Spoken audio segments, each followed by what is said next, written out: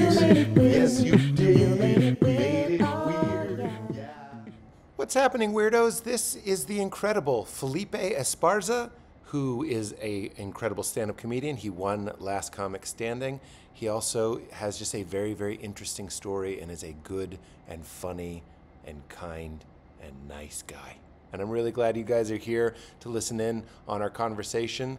Only a couple things to plug up top. If you go to PeteHolmes.com, you'll see that I am going to be in Los Angeles on May 4th, May the 4th.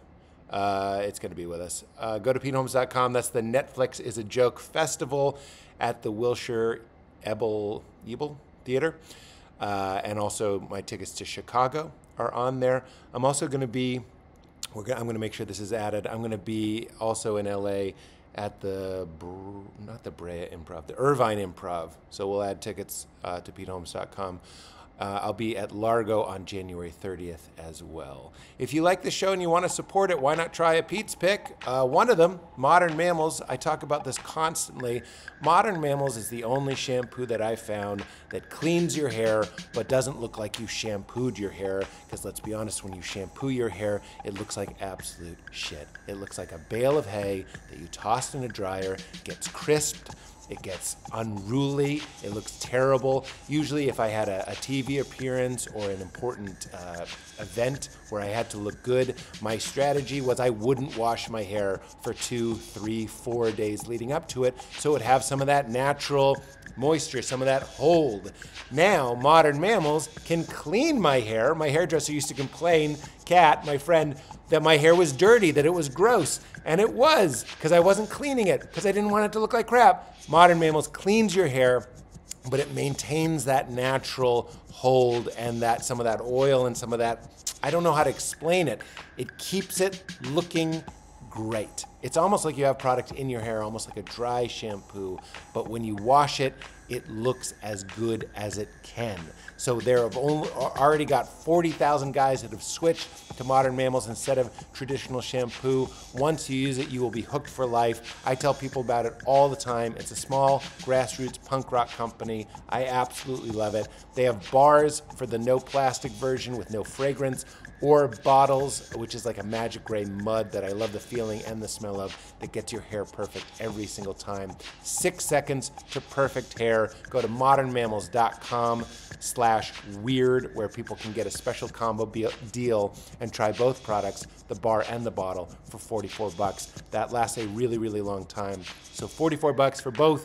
You'll be set for a while, and your hair will look perfect and won't look like absolute shit. Shampoo sucks. Go to Modern Mammals. Also, we're brought to us by another piece of technology. I guess you could call Modern Mammals technology. If there's one piece of actual tech that has changed my life more than any other in the past years, it is hands down my Apollo Neuro, which I'm wearing right now. I'm always wearing it when I do late night, when I do stand-up. What is it? It's a wearable piece of tech that helps your body recover from stress, that sends vibrations into your body, sending a signal to your nervous system that gives it the sensation of being held or touched. It's like a wearable virtual hug that helps calm and regulate your nervous system. It can help you relax, sleep, focus, and be more productive. I was just writing before I did this intro. I had it set to focus, which they have the data to back, helps fight off symptoms of ADD. It's a wearable hug using touch therapy to help you feel safe and in control. You can wear it on the wrist like I do, or on your ankle. Helps me fall asleep and stay asleep at night. In fact, that's a new feature that they've updated, that it will sense when you have woken up and rerun the program without you even doing anything. So sometimes I'm awake in the night and I'll just notice my Apollo's turned back on, and it lulls me back to sleep. Rebuild and recover, wonderful for after you've been stressed. Calm, which is wonderful for meditation. Unwind, which is what I put it on when I'm watching TV at the end of the day to help me prepare for bed. It's wonderful for energy, focus, sleep, relaxation. It is a game changer and a life changer. Developed by a neuroscientist and a board-certified psychiatrist who've been studying the impacts of chronic stress in humans for nearly 15 years. Apollo's effects on stress, sleep, cognitive performance, and recovery have been proven in multiple clinical trials and real-world studies. So this is not a mood ring. This is not a crystal. This is hard science. 10% off. Go to apolloneuro.com/weird. Get one for yourself. Get one for a friend. It's a wonderful gift. We've given many as gifts. 10% off. apolloneuro.com/weird. All right, everybody. Enjoy. Felipe Esparza. I like this. I like what I'm looking at. Yeah, my wife got this for me. The whole outfit? Suits, yeah. Oh, it's a suit. You didn't match it. It came together. Yeah. Federación Colombia. Colombiana de Not Football. Colombian, but I like the color. Could you take it off if you're not Colombian? No, I'm just kidding. That's funny. You know what? For a second, you were like, I thought that man. really? I met a man at the airport. I thought he was gonna say that. Take it off? Yeah, because he goes, "Eres colombiano." I said, "No, soy mexicano. I'm Mexican." And then he said, "Oh, okay. I like it." Oh, he was okay with it. They're great colors. Yeah. I like the whole thing. And the shoes, you picked those out? No, I didn't. My wife got the whole outfit. She did the whole thing? Yeah. She do that with you? Yeah. She dressed you? I mean, like, in general, is that like a thing in No. your relationship? She had a lot of I have a lot of track suits that are. What's going on with the watch? I was just Tell looking me about at this it. watch. That's a nice watch. Thank you, man. Come on, Felipe. wanna Tell me hear the about thing? that watch. It's you a- a watch guy? No. No. You know, it's funny because No. I work with I got an email. No, I got a text from comedian Eddie Griffin, Yeah. and he saw one of my reels, and he wanted to be on the show. And I thought it was gonna be like to open the show, but now he want to be in the show with him and Gary Owens and Like a stand-up show. D.L. Hughley and Cedric Entertainer. Whoa. I was in the same bill with them, you know. Yo, it already happened. It already happened, and then I went to everybody's green room to talk to them, and D.L. Hughley said, "What kind of watch is that?" And I said, Filson. Yeah. And then he goes, "Filson." And then he said, "Filson," and never heard of it. And I said, "I know some old companies that don't exist no more. They were bought by another company with a CH, SH, Chinook, or I wouldn't know. it's like an old reference when he don't know something from Shike. Oh, Shinola. Shinola. Yeah. So Shinola is a company, and they bought this company, I guess. And now they make that? Yeah, but this one. Where'd you get it, though? I bought it off the internet. Oh, you did buy it? And I have two of them. You like it? I like it. I thought the story was going to end, and then Eddie Griffith gave you that watch. No, but Russell Peters, comedian, he gave I me know 2 him. watches. I Russell's lost one of them. crazy generous, isn't Yeah. he? He did this podcast. I went to his house, and I think he meant it. He was like, "If you're ever here, just text me, and I'll let you in the house, and you can just hang out at the house." And I was like, "What?" But I think he meant it. Yeah, when I opened up for him in Canada, I was there for a month. I went shopping with him, and he was like Taylor Swift over there. Oh yeah. They were all over him. Like, Yeah. Like everybody was. He needed a security. Was it brown Canadians or just Canada in general? Because I know he's huge in the Asian It was world. It was like me walking into East Los Angeles. Yeah. Like they wanted to just come on in, taste our food. But Marry my daughter. That's fantastic. Can't get up no more. Please help me. You know what's crazy is, so in prep for the interview or this conversation, it's not an interview, it's not Barbara Walters. Yeah, that's for you. What is it? Shake it up and drink it. What is it for? It's got caffeine, nootropics, and adaptogens. It helps you calm down and picks you up. About as much caffeine as half a cup of coffee. It's called Magic Mind. It's like does that have milk in it? No, it's just green tea, a little bit of agave. Down it? Just shoot it, tastes man. good? It tastes great, but it'll make you happy. That sounds like somebody just gave you drugs. It'll make you happy. You don't have to like the taste. Oh man, Your face didn't like the taste. it's like NyQuil. It's more of a Dayquil taste. Yeah, but it's not a sip and enjoy. It's like you'll like how you feel in 10 minutes, or like you let me know. I don't It's know. not like drugs, right? 'Cause I'm like sober. No. It's not. It's nothing. I wouldn't have given that to you. Yeah, you were in rehab for something. What was that? I was in rehab when I was like a young adult, like late teens, early 20s. Late teens. So when did you get introduced? I started drinking since I was 15. Really? My mom and dad, they would have parties at my uncle's house. There was always beer around. And you just drink we some? just sneak. My brother and I would sneak a little beer and take it with my cousins, and we'll pass it around.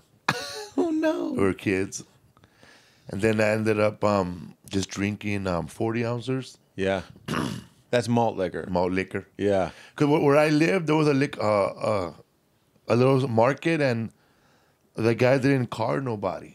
Really? No, we would just go in there and just buy 240s and no ID. No shit. No nothing. Kids will come in and with a little note, sell my daughter a pack of Marlboro cigarettes. She's 8, and they will just sell it to her. Because maybe that happened honestly once, and now it's just a scam. Yeah. Yeah. Oh, that's crazy. So booze was the one that got you Yeah, booze. And then later on, I started doing other stuff. around 15, No, when I was 20. 20. Yeah. So take me through that. Like, when did it start becoming? By the way, this is in the interest of healing. It's not like a page 6 gossip thing. Yeah. But here you are. I'm just so impressed with your life and everything you're doing. So it's very interesting. You immigrated from Mexico. I know in that the 80s. story. Yeah. Took 3 tries. Yeah. And then you got into Los Angeles, East Los Angeles. Boyle Heights, actually. Okay. I think it was Boyle Heights. Because it was off the 5 freeway Yeah. Okay. by Soda Street, General Hospital.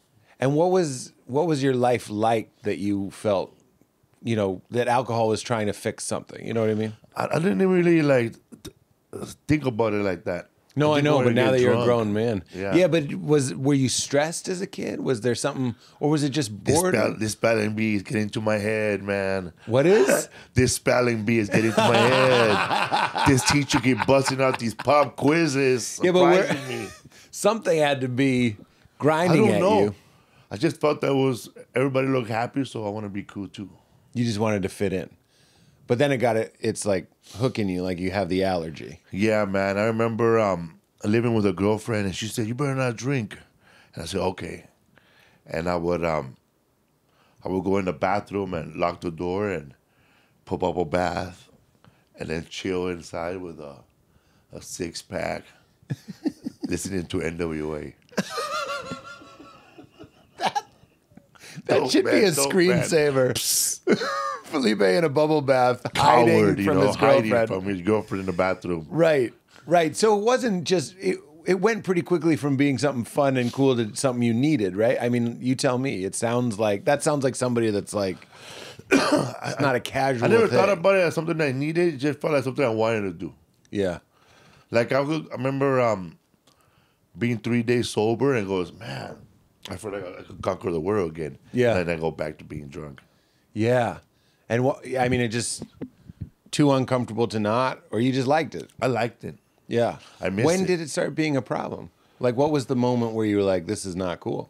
I guess when I started fighting with people. You were an aggressive kind of drunk. Yeah, I would get not violent, but I remember it's like if somebody told me something like 5 years ago and I was didn't have the confidence or to fight him or approach him, then I would see him now. And go, hey man, remember 5 years ago? You were talking a lot of shit in 5th grade. Now you'll confront them? No, when I was drunk. Oh, when you were drunk, you'd look them up. So you'd start getting in fights. Yeah. There was dumb fights too because, I remember this guy came out of prison.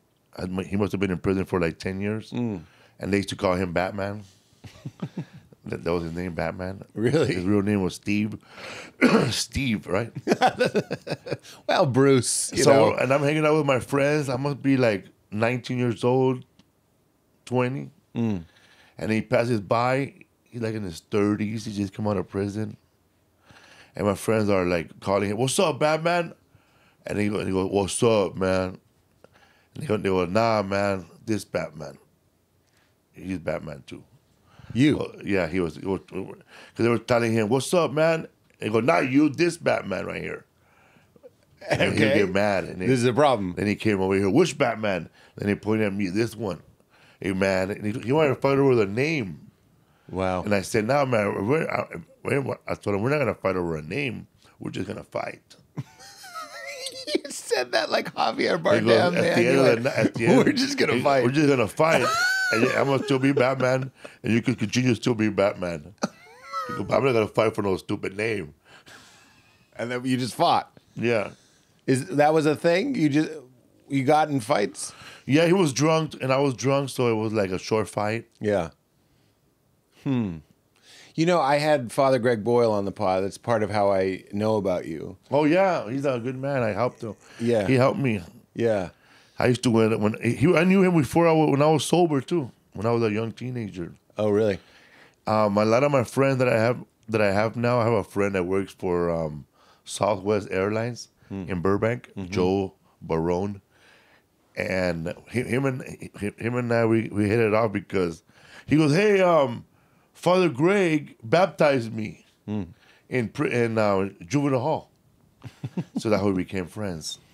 But I grew up in the same neighborhood where Father Greg Boyle was a Jesuit priest. Yeah, and I remember when I was like a little kid, I saw in a newspaper clip that he was caught by the Contras in South America, I guess, somewhere in Nicaragua, El Salvador. Yeah. And as soon as they found out who he was, they blindfolded him and they dropped him off somewhere in the jungle. And they called the authorities and told them where to find him. And no way, they let him go. Wow. That's, it's funny, it's hard to get Father Greg to brag, but if I was him, I'd brag. Like, he tells stories that, like, there'd be like a drive-by or something, and all the homies jump on him, like the Secret Service, to protect him. And I'm like, that is so incredible that people love you that much, but you'd never meet a more humble person. Yeah. Like, imagine if a comic was like, I was kidnapped by, terrorists in the jungle, but when they found out who I was, they just let me go. I mean, that you'd never hear the end of it. But that's not even one of his top 10 stories. Yeah, when I knew him, it was before he had Homeboy Industry. It was called Jobs for the Future. Jobs for a Future, yeah. Nothing stops with the logo. Nothing stops a bullet like a bullet gun. like a job. Job. Right? I said like a gun, like a job. And I remember watching what was that show with Gary Shandling? Larry Sanders? Larry Sanders. And one of the writers came in wearing a Homeboy Industry shirt. Oh, really? Yeah, the original one. It was a black one with a red, white, and green letters. Yeah. And it said Homeboy Industry. And I said, oh, there it is. That's crazy. I wonder if Gary knew them and loved them. I don't know. mean, that's. It was a writer that that was a regular writer on the show. Yeah. He would always fight with him. Yeah. About jokes. Yeah. It was that writer. But I thought that was cool. But so I listen to Father Greg's books constantly. I just love them so much. And today on the ride down, I was like, oh, I'll listen to one. And there's 3 of them. And they're each about 6 hours long. 6 hours of him audiobook. So I put on one at random and I hit play. So it's 18 hours of him talking. The one that I hit play on, he quotes you. What are the chances? I'm driving to talk to you. It's in the whole language. It's like chapter 9 or something. So right in the middle. And he goes, as Felipe Esparza says, gangs aren't all bad. They carpool. Yeah. And I was like, what are the chances? Dude, I'm driving to meet you. And that was what came on. I was like, that's a synchronicity. That was crazy. There's nothing good about gang banging except that they all carpool. Yeah. They're like, come on, homie, get in here. Let's all get caught. I remember I did a birthday show for him in the morning at Homeboy Industry. And I remember I was like it was more like a roast of Homeboy Industry. Yeah. The way they work and the way they operate. And everybody was laughing. I remember I tried to get a job here at Homeboy Industry and they interviewed me and they asked me, you ever been shot? No. He goes, you ever been in a gang? No. He goes, you ever been in jail? No. Okay, man. You don't meet the qualifications. So I went out there and got shot 2 times, went to prison. They gave me the keys to the truck. It is like an upside down world in that way. I was with my wife, we're trying to buy merchandise. We're trying to start our own merch to sell at the end of the show. So we went to a Homeboy Industries silk screen. Yeah. And it's run by an old friend of mine that grew up in a neighborhood named Ruben. And he wasn't there, but his nephews were there, and some other kid I recognized because my mom used to babysit his older brother when they were little. But now he's this big 6'2" gangbanger. And they're taking our order, we're talking.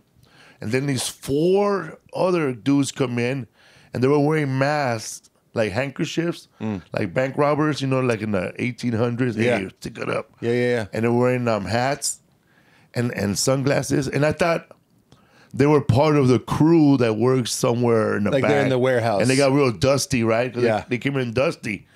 And then they came in there and they looked. And I looked at them and goes, man, you guys should get some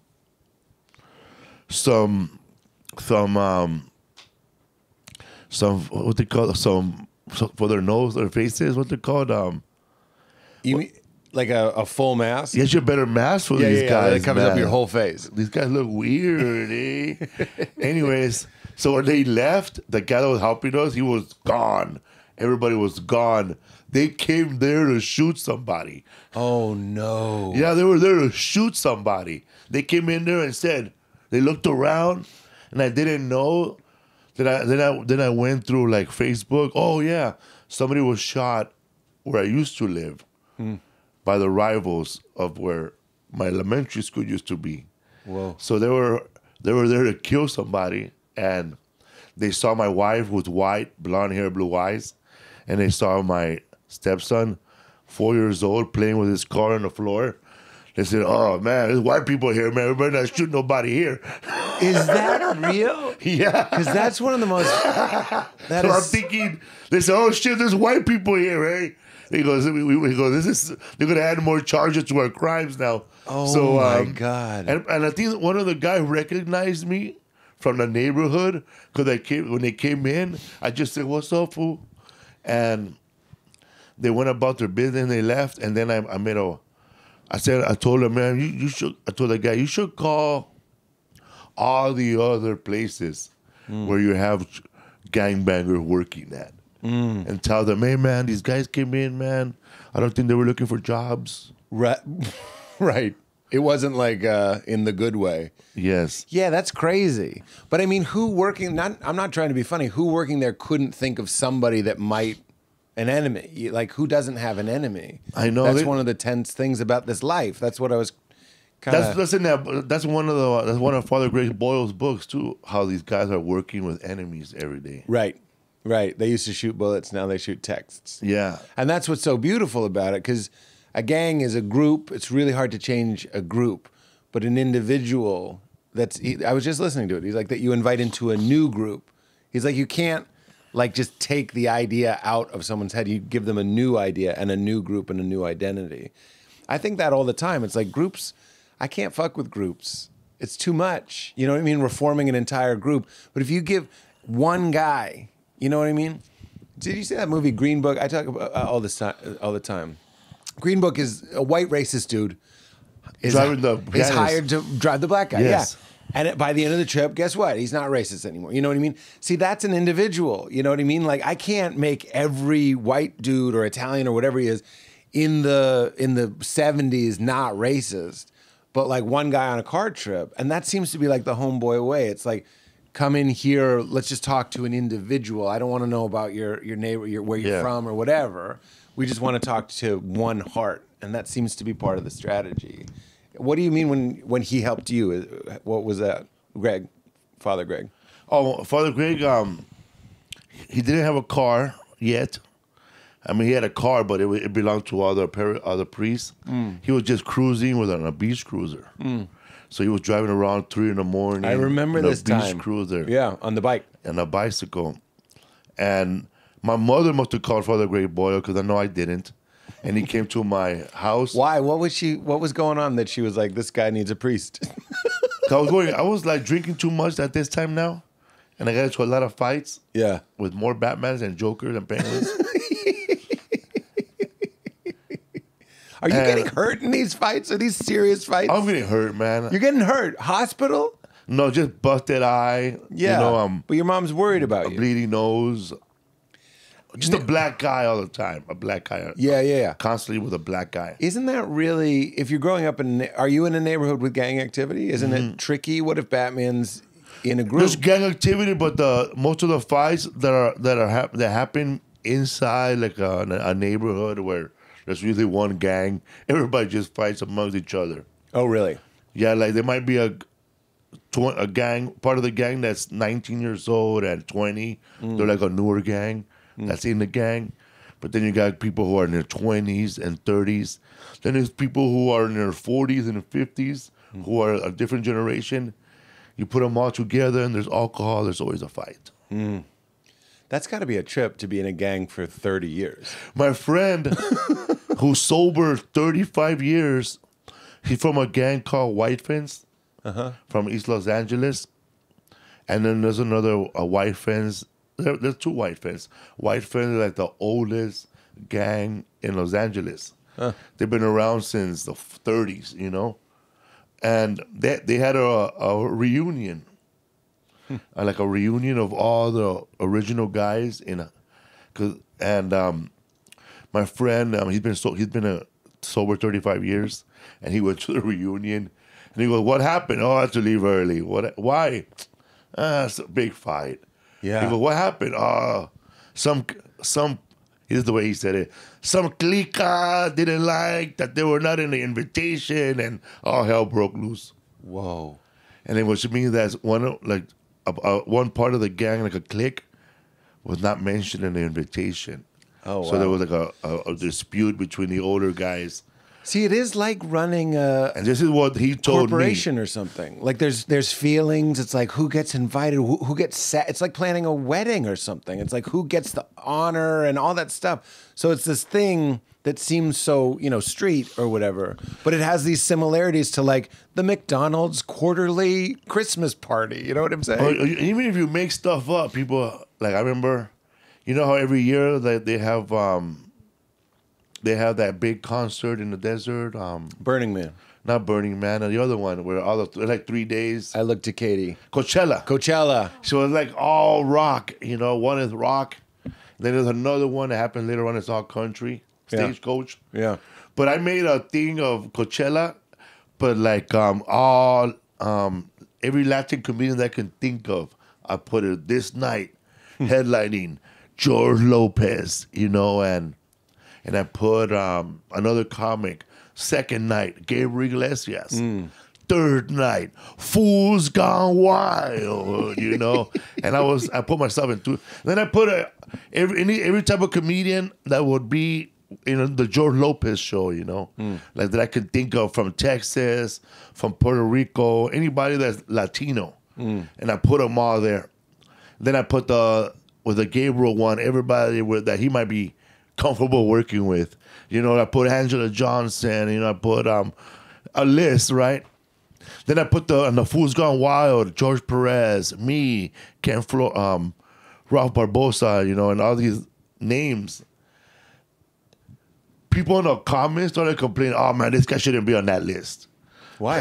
Wait, what? What do you mean he shouldn't be in my makeup list? What I made up in my head. Your made up list? Oh, you're saying the politics extend into comedy as well. He goes, That's so funny. Carlos Mencia shouldn't be on day 2. He should be on day 5. And I'm like, bro, there is no day 5. Exactly. And people are arguing on it. I took it down. It's make-believe. Yeah. You're fighting about it. I took down my make-believe post because I was getting serious, mad comments. How were the shows? But I thought, Were the shows good? There was no show. I just made it up.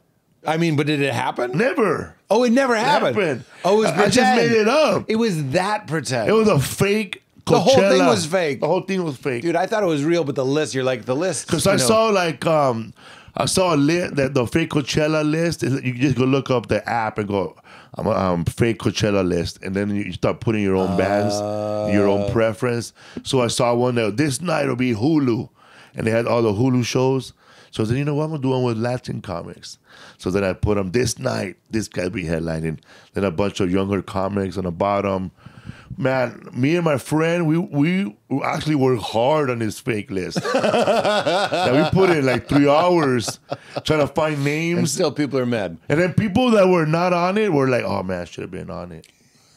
Dude, that's like, there was that website, the 100 Top Stand-Up Comedians. You remember that? Yes. It was a joke. But I know people that were like checking where they are. I'm like, no, it's a joke. It's a joke. The whole thing's a joke. But we still looked at it. We want to be on the list, man. Yeah. Or like when, also when, like a Rolling Stone comes out with a top 100 comedians. Yeah. And somebody starts watching it, all the same 10 people. Yeah. Sarah Silverman, you know, sure. all these people, all her friends. Yeah. And they get mad. David Tell and all these people. Well, lists are, it's funny, when I watch my daughter playing and she excludes someone, you know, she doesn't want to play. How old is your daughter? She's 5. Oh. So let's say there's a younger kid. This is normal. There's like a baby. You know, when babies stop being babies, they immediately turn on babies. Babies hating babies. And I'm like, you were just a baby. You should remember what this was like. But she instantly, you know, wants to establish herself as a big girl. So she wants to play with someone who's older or her age. And maybe there's a little baby trying to get in. And I can see her like exclude her. And of course I say, you know, baby, don't exclude. You know, let her play. And then I was thinking about it. I was like, that's so funny because all grown-ups are doing is excluding. First class, comedian list. You're invited on the podcast. Who didn't I invite on the podcast? That's all we do. That's how we make meaning. Life is just like, what car do you have? Who's your wife? Like, this is my wife. You can't have her. It's all excluding. Do you know what I'm saying?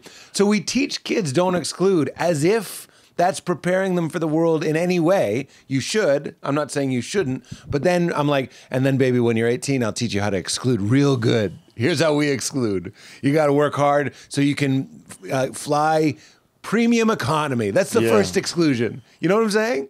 And then we got the real fancy pants. They're in the private jet. We all admire them because they're excluding the most. The billionaires, they're exclusion masters. And they're the heroes of our country. Cut to us on the playground going like, let everyone play.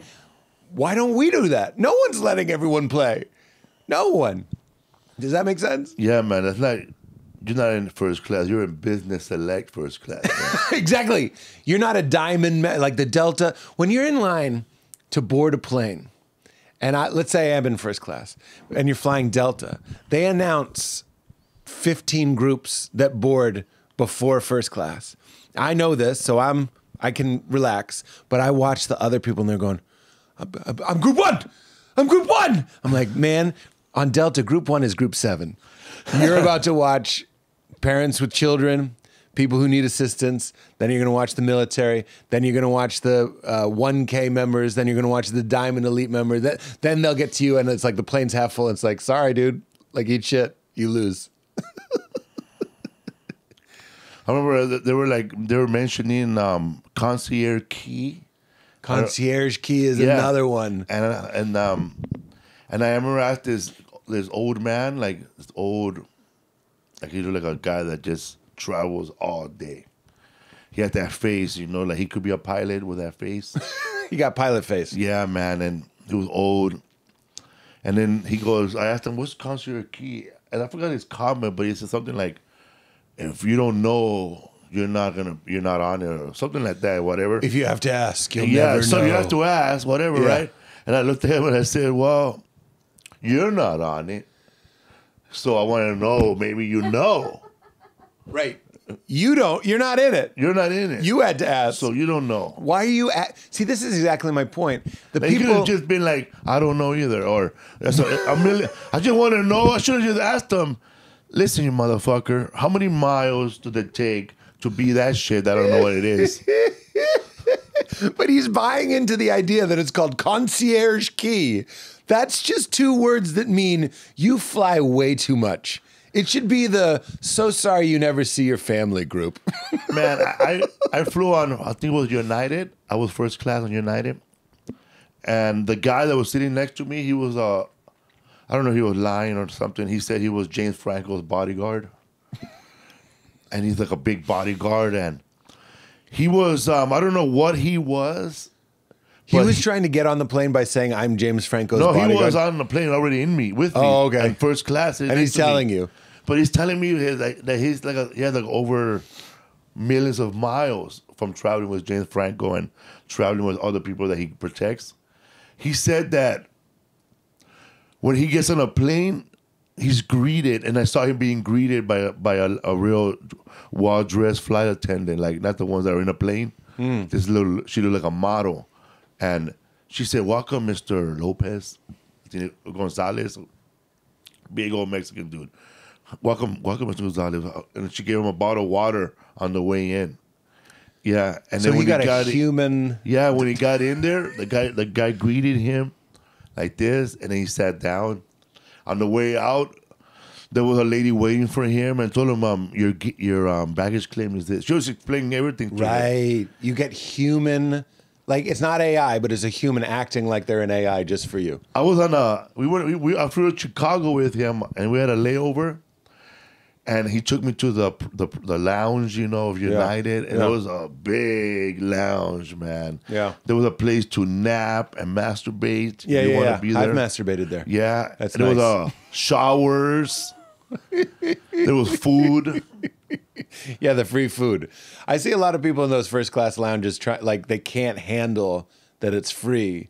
So the real frequent travelers are just sitting. They're just sitting there checking their phone. They're making sure but the people that are there for the first time, they're like getting 9 desserts. You know what I'm saying? Like me, put him in your bag. Yeah, of course. It's like my parents. Once you hit a certain age, you put the rolls in your purse. My parents are fine financially. They're fine. Bread, butter, everything's going in the purse. And I'm looking at them and I'm like, when does this happen? Like something just clicks in your brain and you're like, I'm old, the bread's coming. I think their parents grew up in a depression. That's what I agree. But like they didn't. Isn't it funny? You inherit What they did. the fear. Neil Brennan sent me this talk and they were like, a psychologist was saying, try to imagine what were your parents afraid of? What were they struggling with? And how did that get handed over to you? Like, how are you irrationally worried about what your parents were worried about, even though maybe and very likely you shouldn't be, but you just get it. Like, it's crazy. Like your genes carry a memory. Have I told this story on the pod? I read this book. I forget what it was, but there was this dude who couldn't sleep because he was 18 years old, and every night at 3 a.m. he woke up and he couldn't go back to sleep. So he had insomnia. Nothing was helping. They gave him Ambien. Didn't matter. 3 a.m. he always woke up. It might have been 1 a.m. 3 a.m. is kind of like a magic witching hour. I just meant in the middle of the night. Finally, he goes to a therapist. They start unpacking his family. He's like, I don't care about you. Tell me about everything you know about your family. They uncover that his uncle died when he was 18, the same age as this kid. His car broke down in a snowstorm, and he had to crawl. They found his body dead at 1 a.m. At the time he kept waking up, crawling away from the truck. So they think then, that memory is in the genes, whatever gets passed through to him somehow. It sounds like magic, but they start working on that, and as soon as they uncovered that, he stopped doing it. He was able to sleep because he was waking up and going, don't fall asleep, don't fall asleep. If I fall asleep, I'll die, which was the fear of his dead uncle that got like into the mix and handed down. So I've been doing that. I'm like, my parents were worried about money growing up. Like there was a lot of tension about money. I was like, oh yeah, I got that. And then I'm like, what the fuck else do I have?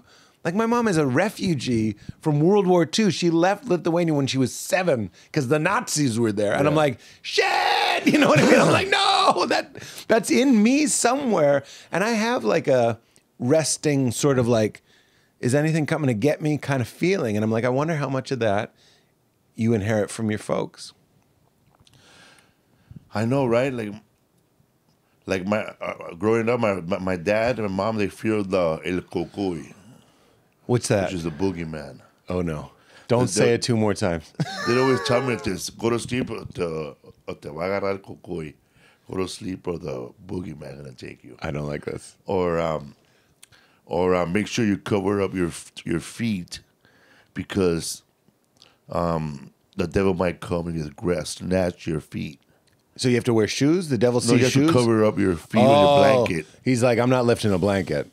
I'm the devil. I got a lot of souls to torture. I can't be lifting up blankets, grabbing feet. If your feet are exposed, I grab them. And but there's kind of like a wisdom to that. It's probably like, I was just in Mexico. I got bit by a scorpion. Should have had the covers on. You know what I'm saying? Yeah. It was in bed. pull the covers up. So there is a wisdom to that, and then it becomes like a story about the devil because that's more compelling, I guess. Yeah, the devil. And I don't go to church that much, but I was born Catholic, and I don't practice Catholicism like I used to before, but it's still stuck in my head, and the fear, like during Passover, during Lent. Yeah. And I'm hanging out somewhere, and Dude. I'm vegan, but I see somebody eating like pork or meat on Good Friday. Yeah. I say, "Ooh, something bad gonna happen to that motherfucker." Yeah. Dude, I used to He's feel cursed. when I was a teenager and I was hornier than anybody's ever been, and it was Easter Sunday, and all I wanted to do was jerk off. I was like, I can't. It's Easter. And of course I still would. I just feel so bad about it. So you would give up masturbating for Lent? No, it just I didn't want to jerk off on a holy day. Oh, yeah. Which is ridiculous. But there's almost like not a sexual fetish, but there's a fetish to it. It's like I'm being naughty. You know what I mean? It feels kind of, let's put it this way. You're paranoid or you're afraid, but at least you're not bored. It's kind of fun to be like, don't do that. Don't do that. Like, that's bad luck. Black cat crosses your path. A slice of bread lands butter down. Whatever it is. It's fun to be like, because you feel so alive. You know what I'm saying? I never heard of that one. A slice of bread falls down, butter down. They say the devil's near. I forget what tradition that's from. But if you have a buttered slice of toast and it falls and it lands butter down, that means the devil's near. And I'm like, or it just means your breakfast is ruined. I don't know, why are we bringing a demon into this? My dad will whip you with a belt if you drop that bread with butter on the bottom. He'd be mad? Probably whip you with a belt. Was that the situation? Yeah. I'm so sorry. My dad was one of those people that he'll whip you with a belt. It's fucked up. Weird, it's man. fucked up. It's fucked up. I guess he would whip too, I guess, but he handed down that tradition. No, yeah, well, hurt people. You've heard that, right? I think that's one of Father Greg's biggest points to me is it's like, don't you see this is being handed down?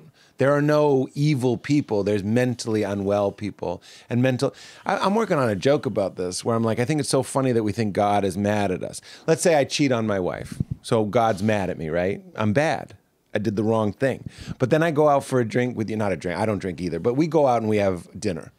And I tell you that some flaw, something that happened in my childhood that made me afraid of closeness. Closeness actually means death. If I'm too close to somebody, I'm in danger because maybe I had a manipulative mother or maybe I had whatever it was. So, of course, this pattern was established. If I get too close, I'll self-sabotage. I'll cheat on my wife. Now, we're having dinner. You understand. You forgive me. You're my homie. You forgive me. You love me. Yeah. But God is mad at me?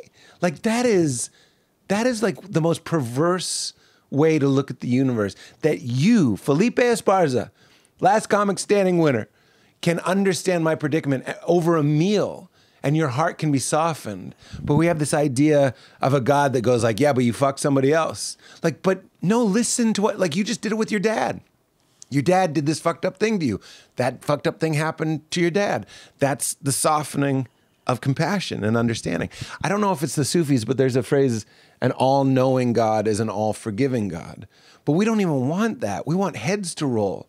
We want people to get fucked up and build up walls and destroy our enemies and stuff. And I'm like, the punchline is I go, so my friend Felipe will forgive me, but God won't. I'm like, have a God that's better than your friend Felipe. Right? But we don't. We have like a scary God. Murdering, angry. He's keeping a list. He wants you to believe in him. That's a trip too. What kind of God cares if you believe in him? I mean, has anyone stopped to ask that question? Like if you made a simulation, like you programmed a fake reality and you filled it with people and the people didn't believe in you as a programmer, why would you give a shit? Wouldn't you be impressed? You're like, I made such a good program. They don't even know I exist. They'd be like, I'm dope. I made an atheist. You'd be amazed. Why would you be mad at something you made for not knowing you existed? Like if that was the game God was playing, then he would do dumb stuff like open the clouds and go like, don't forget, I'm real. If that's what really gets him off is being believed in, be more believable. You know what I'm saying? Yeah, I know, like when people say like I'm atheist or whatever, or like me, I don't go to church no more. Yeah, you don't care about God. I want you to throw that Bible in the trash. Whoa. I didn't go to that part. It's superstition. Yeah. Yeah. No. I think about that all the time. Let's take like a really hardcore materialist, which is a fancy word for someone who doesn't believe in anything.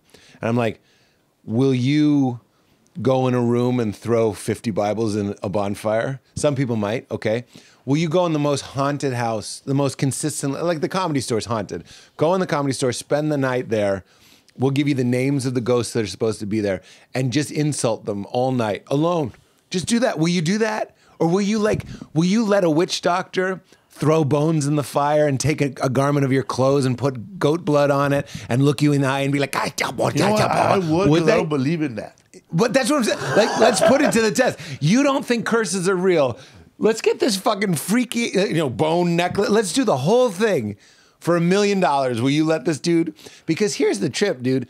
We're putting spells on each other all day, every day. In fact, I'm trying to put a spell on you right now. I'm trying to send you love. I'm trying to say you're welcome, you're good. That matters. The rest of your day, and therefore the rest of your life will be different because you talked to me today. And I talked to you. I used to think it was dumb to say, hey, have a good weekend. What control do I have over your weekend? A lot of fucking control. You know what I'm saying? You text me. I reply back, let's meet for coffee. And we do. Your whole life is different because we went for that coffee. Mm-hmm. I know we know this. It sounds like we're stoned, but it's like, it brings such an urgency to every smile, to every stranger, or every scowl. You're rude to the TSA. You just put a curse on that person. I'm not saying you curse them. In fact, that could lead to a good thing because I'm an asshole to you. You see that now someone's kind. So we don't know what's for good or what's for evil, but everything really, really fucking matters. It's crazy. I say this all the time, but they did a study where people walk down a hall and they're introduced to certain words and then they leave. They think they're putting poems together with words. But the study was to see how fast they walk down the hall when they leave. And the group that got words like slow, lethargic, they walked slow. The group that got fast, quick, rapid, they walked fast. So like, think about that. I say patience to you. That ripples throughout you, and then you're going to drive home differently, maybe, just a little bit differently, because you'll go, what was it, patient, something? This is why I'm trying to listen to Greg's books all the time, because I'm trying to get that in me. Because somebody cuts me off, I honk at him, maybe he goes home, he's pissed off now, he goes home and yells at his kids, you know what I'm saying? Or maybe I don't honk at him, and he doesn't. We can't control it. Maybe if I had honked at him, he'd be like, oh, he's right, I'm an asshole, I won't yell at my kid. You know what I mean? Like, you don't know, but like, you might as well lean towards the light. Does that make sense? Mm-hmm. Let's do some ketamine. I'm just kidding. I remember I was at the Beverly Center with my friend, Ivan, and we were hanging around. I was just walking, and there was like a bunch of, I don't know, they must have been, I don't know, Wiggers, African American, please. Yeah, and they were just chilling, hanging out, and then we're just walking, and they started speaking to us like, "What's up, Holmes? What's up, babe?" Like they were in Father Greg's Boyle book. Oh, really? Talking like that, like they're from Mexico, like they were Chicano, that they were cholos to us. And then my friend started playing around. Oh, man, what's up, Holmes? To that white dude, and I went like this, man. You know these motherfuckers right now? I changed everything. You know these motherfuckers? He goes, no, well, fuck these fools. You said that. All 4 of them, right? Fuck all 4 of these fools. And then that guy said, what? And I said, yeah, fuck all 4 of you guys. I'm going to come back with a bat. If you guys are still here, I'm going to fuck you guys up. You just didn't like that they were talking to us like that, in that way, in that manner, knowing that I know they don't speak that way. Right. So I thought they were making fun of us. I saw it right away that they were making fun of us. My friend didn't. So as soon as I said we went to our cars, and I always have bats in my car. Back in the day, I have bats because in LA, if you have a bat in your car, and the police checks your car, they're gonna ask you why you have a bat, and you gotta have an answer for them. Yeah. But you have a bat, another bat, a glove, a fake score of the last game. Couple caps, catcher mask. Yeah. You have Catcher Tommy mask. Lasorda inside the trunk. They know you're a baseball player. They know you play baseball. You have one cleat in there. This is very good creative intelligence. So we took out those little bats, and we went out there. We chased them out of the Beverly Center. They were still there. Yeah, I told them to leave, and they left, and then we went to go do other stuff for about an hour and a half. And I said, my friend said, "What are you doing?" I gotta trade back to make sure these motherfuckers left, or they're not still messing around here, acting stupid, bothering people. So we went in. We went in, and they were like at Virgin Records, or warehouse. That's how old the story is. And they were listening to music on headphones.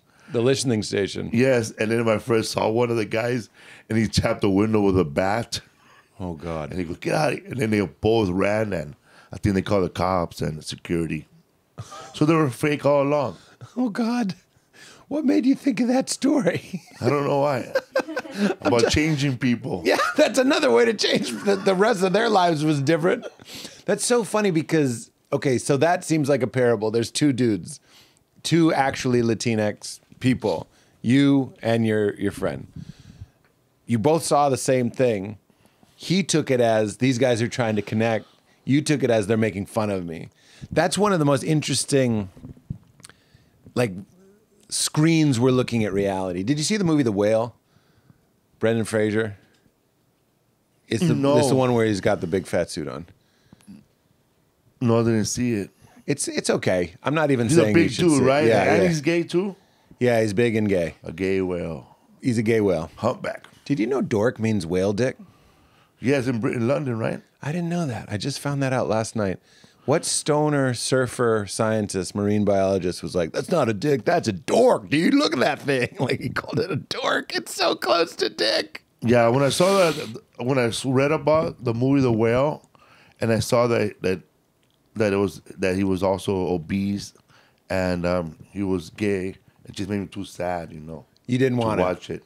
I remember feeling that way. Because I know my brother was gay growing up, and he had a hard time, and Oh, yeah? and I didn't want to watch. I don't want to go through that. It's not like that. Oh no, okay. No, he doesn't even leave the house. So nothing's happening in terms. Well, your brother was harassed and stuff? No, yeah. Yeah. That sucks. See, this is what I was trying to get at. This sounds like tension. You joked about being tense about the spelling bee. Got a gay brother who's being harassed. You're getting beaten with a belt. Come on, Felipe, open up, man. This is your time. This is your time. Do your share. Help people. That's funny when I joke about it. I try to draw light. My brother likes all my jokes, by the way. I make light into it. No, he was not gay. It's not his fault, He was sucked into it, My brother and his partner, when they would hear that joke, they would just go like this. Oh no! So he's out now. It My worked brother's out. out, man. He was out. He was out since, I guess, when we were teenagers. That's brave. I remember, yeah, man, it was tough. Yeah, but 'Cause he's handsome too. yeah, He's not like handsome. Like I remember doing a bit about it on my first bit. Cause my brother's gay, man. He's good looking. He can have any man he wants. He wants a woman. That's like having Superman powers. But you wake up every morning, you tell yourself, "I'm not gonna rescue no one." because he's going. Help! Sorry. You mean the falling people are women? Yeah. Help! And I remember my brother was dating somebody that was not good looking, and I would try to talk to him like a brother, like a guy talking to one of his best buddies. Like you, Bro, you could do better. I'm only saying this because that's the kind of, because I'm an ugly guy. That's something I will pick up. But bro, you could do better. Challenge yourself. You're not applying yourself. And I remember hanging out with my brother, and then hot chicks would look at him, and all women, he's so hot, and but they're cock blocking. Yeah, he's gay though. He's gay. What a waste. And I said, I'm not gay. What a shame. You're trying to scoop in. Swoop in, yeah. Well, that's like Ricky Martin. I mean, women love gay men. Oh, Ricky Martin's gay? Yeah, dude. Wow, I didn't know that. You were today days old. I didn't know that. I thought he was one of those people that was never going to share his sexuality with people. Is that out? I'm checking. That's got to be out. it is. That's out. Really? Yeah. Oh. Yeah. Yeah, he's out. Yeah. Enrique Iglesias is straight. The comedian? No, not Enrique. The Hawaiian not Gabriel t-shirts? Iglesias. Gabriel. The movie The World about him. I didn't laugh at that. No, I'm talking about Enrique Iglesias. Oh, no way. He's straight. Oh, he's straight. Okay. I'm saying he's straight. Because I'm his just dad saying- was like Enrique Iglesias, right? Or Julio Yeah, Iglesias. Julio Iglesias. Julio Iglesias. To all the girls I've loved before. Yeah, he's a real Yeah, that was a you got ballads, right? humid in he the sang room. with Willie Nelson. Yeah, that's right. That's right. So okay, Baila amor. Were there- Let them take control. that's Enrique. Yeah. Yeah. Te They're quiero. the same mold. Mamma mia. Yeah, they got the He got, same. his, he mold. got his mold removed, I know. and I bought it off eBay. Grand Swishes. It cost me 500 pesos. It's like people that buy Napoleon's dick. They buy it? Somebody said the surgeon cut Napoleon's dick off when they were doing his It was a autopsy. third leg or what? Yeah, I don't think it was very big. Sorry, Oh. Nepal. Sorry, Nepal. They're sad. I was doing a cruise ship with Bert Kreischer. Okay. It was called Bert Kreischer at Sea, Yeah. with a bunch of other comedians I met, like Mark Norman and yeah. And like, hey man, this is what happened yesterday was That's it. yeah. That's so it. Wow, he's And, great. He's great. Awesome. There was I was a judge of a Speedo contest with Miss Pat and Big Jake Okerson and I think Mark Norman too. And Bert Kreischer was sober everything. But when he got to that ship, he took his first drink, and after that, he just started drinking through the whole ship. And it was a Speedo contest that turned into the smallest man contest. Smallest wiener. Immediately. Let's see the smallest wiener. The smallest wiener. Oh, wow. So and then it was like, show your cock. And this guy took out his penis. And it was small, bro. It was like, Stop. bro, it was like the No. great, that right there, man. That's a micro. Yeah, and that came in second. I like that you look. That came in second place, by the way. Bert Kreischer said, "Can anybody beat this? I'll give you $5,000." And Bert Kreischer's shirt was already off, or it was on. Yeah. Right? His wife was already getting the check ready, And then while I was in the back, I was a contestant still for the regular Speedo contest. Yeah. And I said, you didn't want to get on this, man? And there was this woman, and she was rubbing her husband's shoulders. Ryan, you got this. Shut the fuck. I don't know his name. It could have been Austin. It was a white name. Shut. Montgomery. She Page. knew. Yeah. She knew. Come She on, goes, sweetie. You got this. You got this. Honey, Calm down. You got this. Calm as go Do in the not pool. get hard Go right in the now. pool. You got this. Get in the cold pool and show it. Did he do it? Man, he took it off and flashed it right in front of Miss Pat. Oh my And she said that in order to go down on it, first you gotta open it like a clitoris, and open it and shape it, bro. And this guy, his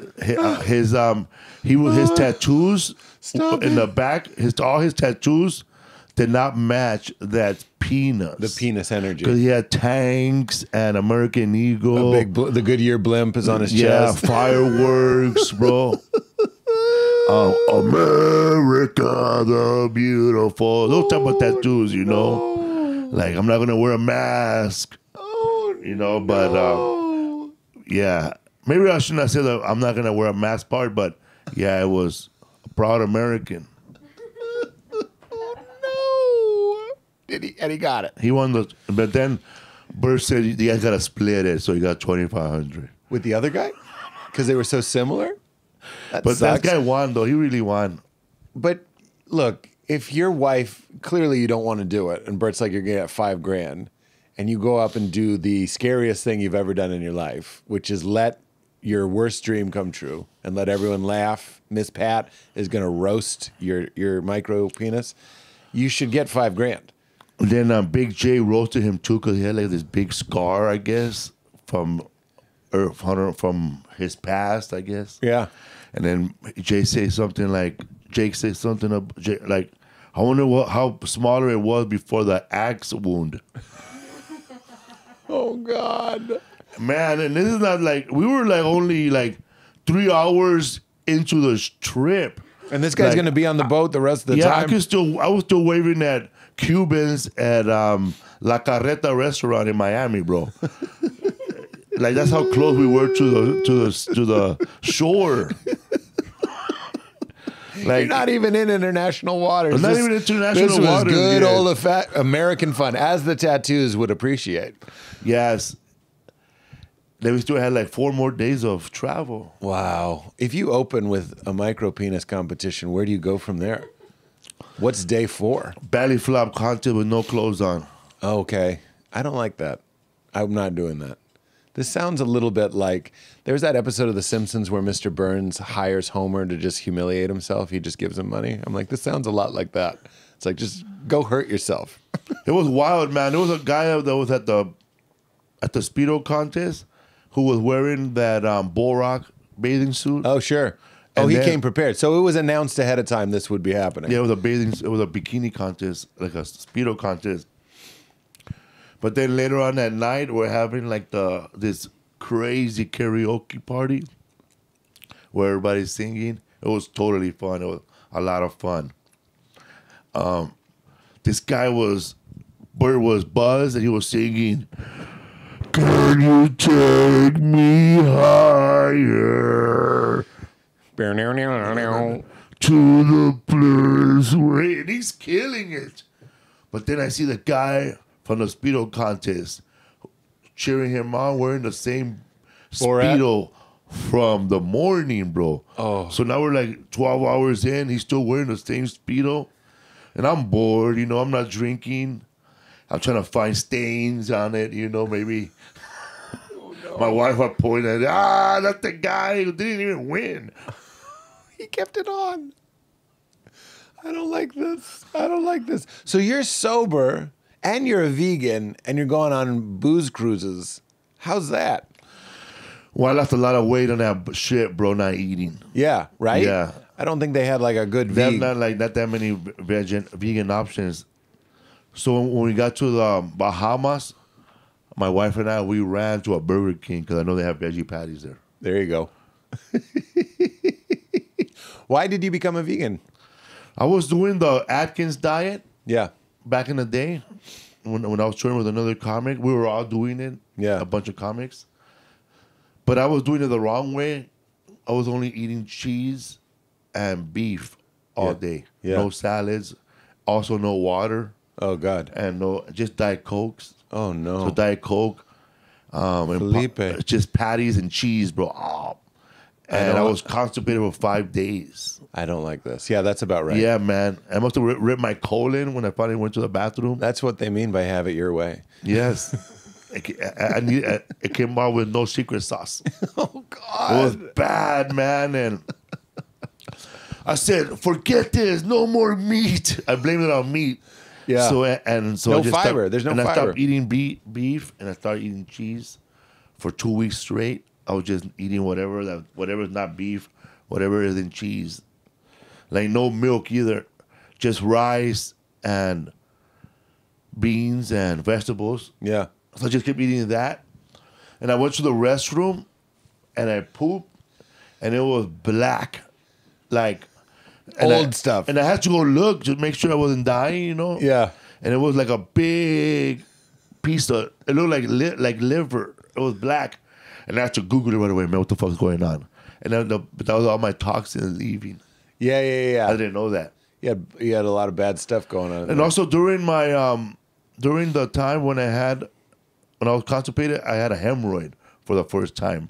I never had one in my life. And people ask me, I was like, what does it feel like? It feels like you're sleeping and you're being raped by a ghost that used to be a prison inmate every night. Like every night, that ghost pulls down your trousers and has it his way. Has it your way? Yeah, there you go. And Oh God. the next day, man, wearing the Burger King hat too. Oh God. Because it's his birthday. Yeah. Every day. The next day, I was just so sore, man. I felt like I was sodomized. I felt like I was attacked. And I didn't know what was going on. So I kept it quiet, you know.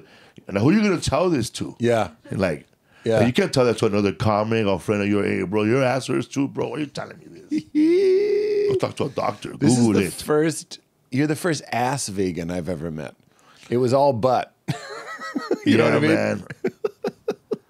So then my wife, she was raised vegan in Ohio with her mother. In Ohio, wow. Yeah. I just say that because when I think of the Heartland, I'm like, that's so I much know, man. dairy. How did a woman raise 3 kids vegan in Ohio? Wow, that's commitment. So she had something to do with it. You became Yes. vegan after she. She was you were- vegetarian. She was vegan, vegetarian when I met her. But me, I'm all bad. Like I told her, like, I know you're vegan. I know you're vegan, and you grew up not eating meat. But this is LA, man. You never had a spicy chicken sandwich from Jack in the Box at 2 in the morning with jalapeno poppers on the side and grilled and cheese sticks on top of your hood. Yes. And then she said, nah.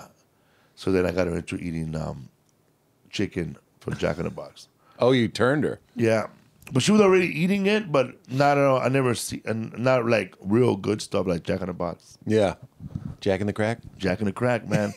2 in the morning, number 5.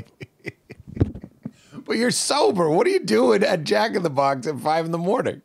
But that was back then, man. Oh, you weren't sober yet. No, I wasn't drinking, but I was doing a lot of late shows, hanging out late, Yeah. and Jack in the Box is always open. Well, you mentioned that. What did you get into in the drugs? Crack, I love crack. You love crack.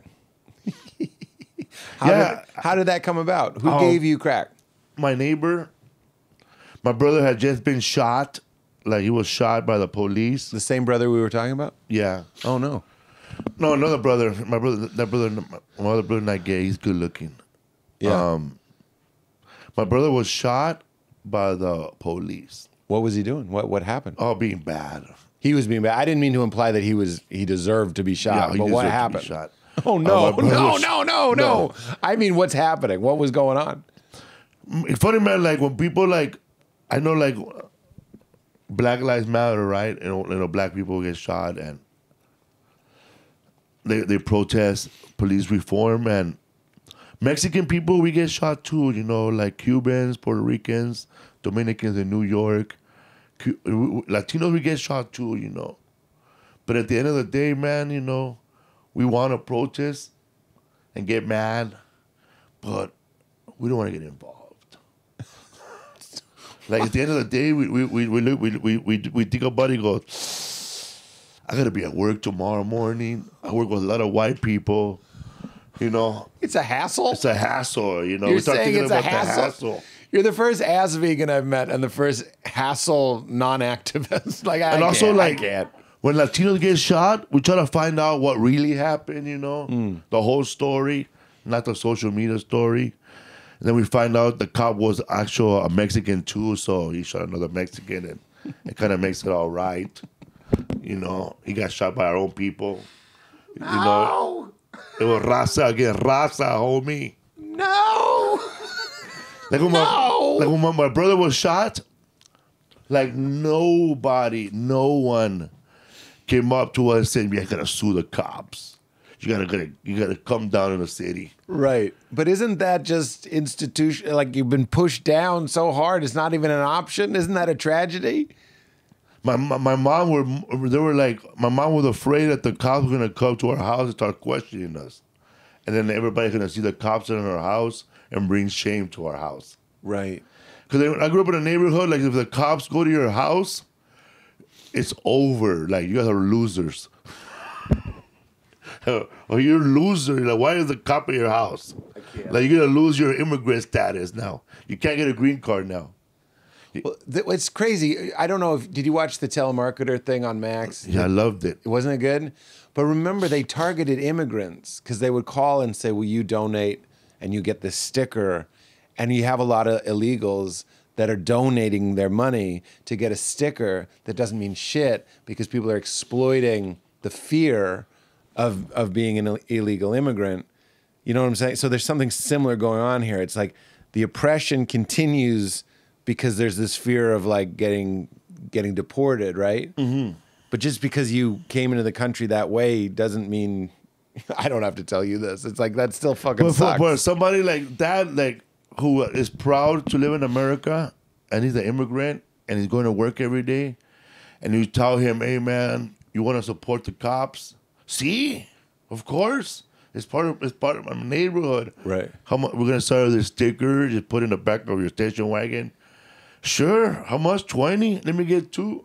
Yeah. And then it makes them feel like I it's get fooling us to make it feel we're more American. No, I get it. That's what I mean. It's exploiting. You want to belong. You want to show that you're there. I get it. But I come from a neighborhood where for us, you know, when 9/11 happened, a lot of people in my neighborhood had "Go USA" bumper stickers. Yeah. USA #1. It made me think of the American flags. But yeah, they rather put the "Go USA," but not pay for their tags. Yeah, right. That their tags might be expired. Right. But "Go America." Right. The tag is another kind of donation to the government. It is another way to support the police. I remember when my tags were expired, my neighbor, my landlord, who I was paying rent to, he's Salvadorian. Hijo de la gran puta, cerote. Mire que tenés el tag. Anyway, that fool said he saw my tag was expired. Yeah. And he goes, if you want one, I got an extra one. I'll sell it to you. He said, for how much? $25. Wow. $25 cerote. Anyway, so he wanted to sell me an extra tag. Yeah. The one for and did you? And I'm hell no. Hell no, man. I'm like, I'd rather drive with expired tags than fake tags. Yeah, right? That's crazy. I drove to Las Vegas one time to do a show because I needed the money. Of course, I needed the money. And I just said, yes, I'll do it. And not knowing that I have a bad car and all that. And I said, yes, I'll do it. I said, I'll do it. And man, like, you know, people talk about like, oh man, this guy, he climbed Mount Everest. You know, he climbed Mount Everest. This guy, he does jiu-jitsu because his nose broken. You know, this guy goes into this ice chamber like Joe Rogan and gets all frozen. Nah, man, you want a real challenge? Drive to Las Vegas to do a gig for $200. In a bad car. With a bad car, with expired tags, and no driver license, and child support coming after you. Stop. That's your Iron Man challenge. That's my Iron Man, Holmes. Yeah. Did you make it? I made it, man. Where are you at now? But the second gig, the second time they charged, they booked me. I said, I'll take the bus. I took a Greyhound bus. Yeah, no, that might be better. The gas to get to LA from LA to Vegas has got to be at least $100. Yeah, I lost a lot of money in that gig.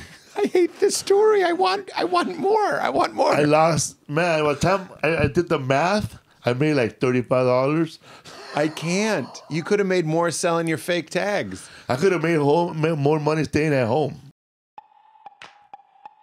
Pardon the interruption, weirdos. This episode is brought to us by our friends at Armra. You guys know I am obsessed with ways to strengthen my immunity, my gut health, as well as my fitness, endurance, and my metabolism, as well as my hair and my skin's radiance. And I recently discovered one product that does all of that, and it couldn't be easier to incorporate into my life. I'm talking about Armra Colostrum. Colostrum is one of those things that keeps coming up in conversation with my friends. What is it? Colostrum is the first nutrition we receive in in life and contains all of the essential nutrients our bodies need to thrive. I'm talking about reactivating hair growth and glowing skin by reducing inflammation and puffiness in your face and neck, as well as stimulating stem cells to produce collagen and increase elasticity. I'm talking about igniting your metabolism and fortifying gut health so you feel less bloated and lighter in general, while replenishing your microbiome, stabilizing blood sugar, and accelerating fat burning, as well as fueling your fitness performance and your recovery. Arma Colostrum is a proprietary concentrate of bovine colostrum that harnesses over 400 living bioactive nutrients that rebuild the barriers of your body and fuel cellular health for a host of research-backed health benefits. It's wholly natural, sustainable, and was developed with the highest integrity, talking about grass-fed in the United States, and they guarantee the highest potency and bioavailability of any colostrum on the market for results that you can actually see and feel, and I can attest to that. I add it to my smoothie. You don't even notice, but you notice the feeling, meaning you don't notice it in the smoothie, but the results are palpable. So we've worked out a special offer for weirdos. Receive 15% off your first order. Go to tryarmra.com/weird or enter weird to get 15% off your first order. That's tryarmra.com/weird. We're also brought to us by our friends. Of course I'm wearing them, YouTubies. The Perfect Jean. Guys, I love the Perfect Jean in a nutshell. It's a stretchy jean that no one needs to know, meaning it looks as good as any designer jean that I've paid way too much for. I've worn it to movie premieres. I've worn it on late night. I never don't wear them, but the secret is 2% spandex and 2.5% rayon for extra comfort, meaning they're as comfortable as pajama pants. In fact, I have slept in them. They are that comfortable. They're also the best looking. I love the dyes. I love the colors. They have a new khaki dye that I really, really love. I'm wearing this very dark sort of midnight blue one, which goes with everything. They're also incredibly, incredibly well made. I never have to replace them. They don't tear, they don't rip, things don't pop off. They are awesome, high-end, maximum durable, and they spare your nuts because they give you that stretch you need for that comfort in your man zone. So your nuts ain't crushed, whether you're working with a lemon or a lentil, a 3-leaf clover, a big old honkin' eggplant. The Perfect Jean has you covered. I absolutely love them. They also have incredible t-shirts. Just check them out. It's a great company and a great product, and everything they make is so, so comfortable and looks incredible. ThePerfectJean.nyc, that's www.theperfectjean.nyc. Did I say that? ThePerfectJean.nyc. Use code WEIRDO for 20% off at checkout. That's a great discount. WEIRDO at checkout for 20% off. All right, back to Felipe. Okay, that brings us now. You won Last Comic Standing. You're wearing a tracksuit, with matching Adidas.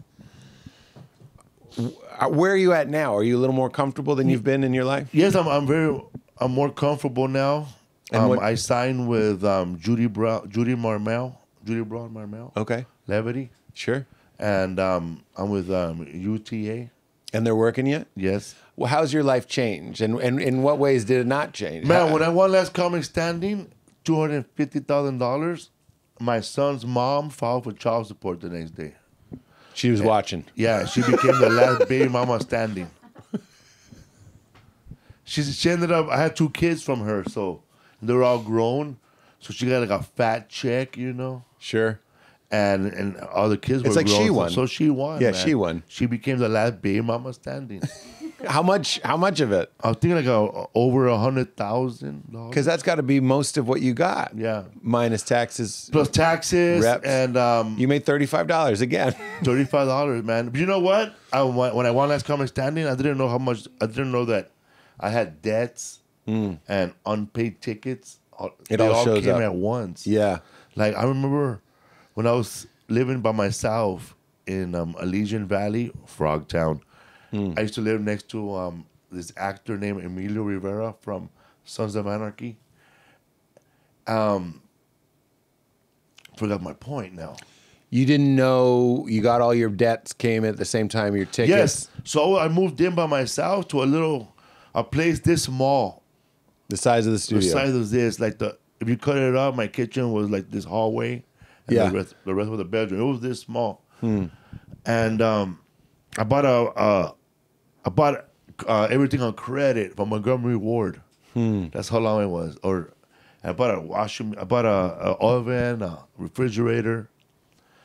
Then I thought I didn't have money to pay for all that stuff, so I never paid them. I know that the company don't even exist anymore. Somehow, somebody loser bought that debt years ago and now ready to collect it. Oh my God. And then my friend, This is after you won. After so I then, won. then this defunct company guy shows up looking for it. yes, and then my friend, who when I used to have a car, I remember that he got into a car accident, and they towed the car, and the tow truck place, they wanted money for having my car there over all those years that I never picked it up. Wow. I didn't even know that car. I thought it was just keep it. Yeah. So Yeah. I ended up $35. At the end of the day, I was debt free. I didn't owe anybody. I didn't owe child support. I didn't owe anybody. Oh, and I donated money to the homeboy industry. When I was on Last Comic Standing, they were asking all the comics, if you win, what are you going to do with that money? This person said, I'll buy a car. I'm going to buy a house. I said, I'm going to donate some of my money to Father Greg Boyle and Homeboy Industry. Yeah. Because if it wasn't for them, I wouldn't be here today. And at the same time, Father Greg Boyle was close to losing everything because the donations were not coming in. So me saying that on television was like a big commercial for him. Yeah. So everyone started donating. Oh, that's awesome. So I've donated over like a lot of money. Like I donated 15 grand Wow. of my winnings. And I've donated like close to that every year. Wow. Good for Yeah. you, man. Well, here we are again. I hope people donate. Whenever I And can, every time we I shout park in them the out. neighborhood, they still take my car. No, you know, when I won Last Comic Standing, I had a homeboy that I grew up with that helped me terrorize somebody back in the days, and he wanted to get paid for that now. Even this, they're coming and invoicing you. Did he give you a printout? Yeah, I remember that one time I helped you beat up this guy that jumped you. I won 10 G's for that. Wow. He even he wrote it out. He did not write it out. That would be great. With a bunch of dots, $10,000. So the money went away fast. Good for you for still donating to Homeboy, even after you found out so much of it wasn't coming to you. I remember like when I was Last Comic Standing, a lot of people were saying, "Oh, this guy can't even talk right. He stutters. You know, he talks weird." And then like, all right, I'll get back at you guys. I donated money to this speech impairment school too. You did? I sent them a big fat check. I used to have like a speech impairment growing up. But when you're growing up in a bad neighborhood and your mom's, you know, they don't know about stuff like that, they just beat you to talk right. Wow. Talk right. That's one of my favorite episode of Bugs Bunny is Porky Pig. Yeah, sure. When he was in the army, it's an army episode, and they tell him to write your name on the wall. And he starts writing a bunch of P's all over the chalkboard. He even stutters when he writes. Oh, no. Porky. My dad would make fun of me and say I talk like a machine gun. Wow. Da, da, da, da, da, da, da. Yeah. How'd that go away? Just talking. I remember one time I met this comedian and he was telling me that I used to talk like you, bro. My father, no, my mother, or I don't know, his uncle or somebody. He got me and he shoved a bunch of toilet paper in my mouth and made me talk like that all day. This is not the medically approved strategy. So I'm thinking, but I didn't think about it that they were abusing this kid growing up, right? Yeah. And now he's giving horrible advice now. For people trying to help people. I will put a bunch of paper towels on my cheeks so I could be like Robert De Niro. What's his name? Marlon Brando in The Godfather. Yeah. you come here on the day of my daughter quinceañera, you know. So I started like pretending to talk. Oh my God. And you did it. You tried I it. tried it. I thought it was stupid for a while, but Did it work? no. And then my ex-manager, she took me to like a speech place. Yeah. And then she was telling me, like, I don't know if she was attracted to me or something. She goes, I love your accent. You shouldn't even take this class. I don't know why your manager's paying for this. He goes, people need to hear that voice. Oh, nice. And that's how you met your wife, and she bought you that tracksuit. Yeah, she did, man. Yeah, she did. So then most of the money went away. Do you want another one? No, I'm good. You sure? Yeah, I'm good. Do you feel it? I don't know if I feel it or not. It's hard to know sometimes. Does it make you hyper? No, because it calms you down and it picks you up. I love it. It's hard. Maybe sometimes people, it builds. It builds. Now after you won, did that more money came in there, like more success? Did it lead to more success, or were you a little disappointed?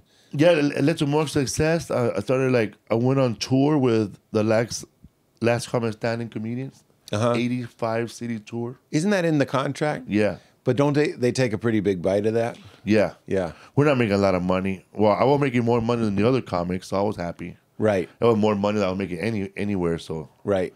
and I got to travel to places I only heard in music.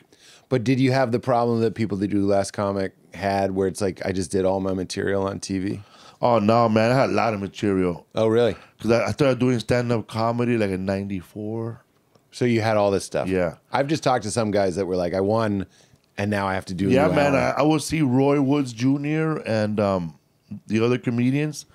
They're like grinding, man, writing jokes, Yeah. going back and forth. My wife and I, man, we were like a comedy team. By the time I would do my 3 minutes, my wife would give me a list of the next 3 minutes to do, and I would just do it again. If the show would have went on another 10 weeks, I think I would have had another 3 minutes for each week. Wow. That's really hard. Having an opener and a closer in 3 minutes is really hard. Because I have all my sets recorded, like on little cassettes, and I have all my sets recorded on my phone too. So you would listen to them? I listen to them every day. Every day? Every day. Like if I did a show recently, 2 weeks ago in Rotterdam, Amsterdam, Holland. Yeah, okay. And I did a show there. It was like an hour. And I went to go listen. I listened to it my whole trip when I was in Europe. Must have listened to it like 5 times. What? I have such a hard time listening to myself. I'm really impressed that you have that discipline. I listen to it because I don't want to write it. You know, I don't want to write it down. I want to memorize it. By listening to it. So and then when I memorize it, if I come up with a new tag while I'm listening to it, I write the whole sentence down. Yeah. Then I save it, and then I want to go use it somewhere else. Wow. Like when I went to go see, I wrote a joke. I went to go see that band, the English Beat. I don't know. They have that song. Other songs are in movies now. They've been touring. The guy said he was touring now for 45 years. Wow. The English Beat, they have that song. They're ska. Mirror in the bathroom, please talk free. The door is open, just use your key. Can you take me to a restaurant and got glass tables? You can watch yourself while you are eating. Yeah, yeah. Okay, I'm skanking. Yeah, and so it was a small venue, bro. Like small. Like they were opening up, and then I thought I would joke, wow, man. I'm at the age now where I could watch all my bands together at Six Flags. Because before it'd be like, this summer, Los Angeles Coliseum, Iron Maiden. Yeah. But now, man, included with your ticket at Six Flags. Iron Maiden. Hosted by Dean Del Rey and the Hellraisers. You know, he's the heavy metal podcaster. I know Dean Del Rey. Yeah, and then you could be like, you know what? I'm not even going to buy a ticket. I know Dean Del Rey. Let me open, dog. Oh, my God. Let me give you a ride there. Yeah, I'll do it for the ride. You let me in for the ride. So then after that 85 city tour, things have continued to grow. I mean, you're touring with Bert. You're headlining. Touring with Betty Griffin, too. With Eddie. And I toured with Mike Epps. Yeah, these are great guys. He took me along. Mike Epps was crazy, man. He's like a big child. Mike, do these guys give you any good advice, any lines that stuck with you? Did they shape you, push you, how to play a bigger room, whatever it might have been? Only from, Ricky Smiley. I don't know if you know him. I don't know if I know him. He's a legend. This guy's so funny. Like, this guy could he could grab this paper, this cube, and just look and go, modern mammals. And just him saying that, Would make you started laugh. laughing. Yeah, just a funny person. And he's funny. And I never seen anybody get a standing ovation in between sets while hosting. Wow. That's I've incredible. never seen that. Yeah. And I go, wow. It goes, and I'm going up first, right? And this guy is like, I felt like Dewey Cox in that movie, Dewey Cox. Yeah. When Elvis Presley just got off. Yes. Did you have to take it off, Mr. Presley? Yes. So he does his set roaring, right? Everybody knows who he is, obviously. And I'm the first comic. And then he puts up a local guy, a guy who's local to the area. And it's Mike Epps' friend. And that guy destroys, too. Destroys. Then he does another 5 minutes after him. Then it's my turn. He does this song that I never heard of. And I know hip hop, but I never heard this song. And I guess this song was hot back then. And man, oh my God, like the whole audience, everybody, The song was 7,000 killing. people. The song was killing. The song, 7,000 people rose up and waved like this with him. It was that song, Bone Crusher. Okay. Well, I'm out in the club and you think I'm a thug. So I go to my car and I take up my 9. And then the hook shows up. I tell you, I would never stop. I would never stop. And then, dude, he has everybody going. All right, man, y'all ready for your next comedian? Now they have to fade the song that they're all loving. Now interrupting your favorite song, Felipe Esparza. This is a nightmare. What you're telling me is elevating my heart rate. Like, I'm nervous. So I told her I went back to the song guy, man, change my song. After the show. Change that pussy ass song I was gonna go up to. Oh, before you went out. Yeah, I was gonna go something that would have just burp. I said, just go up there and just put Kiss Me.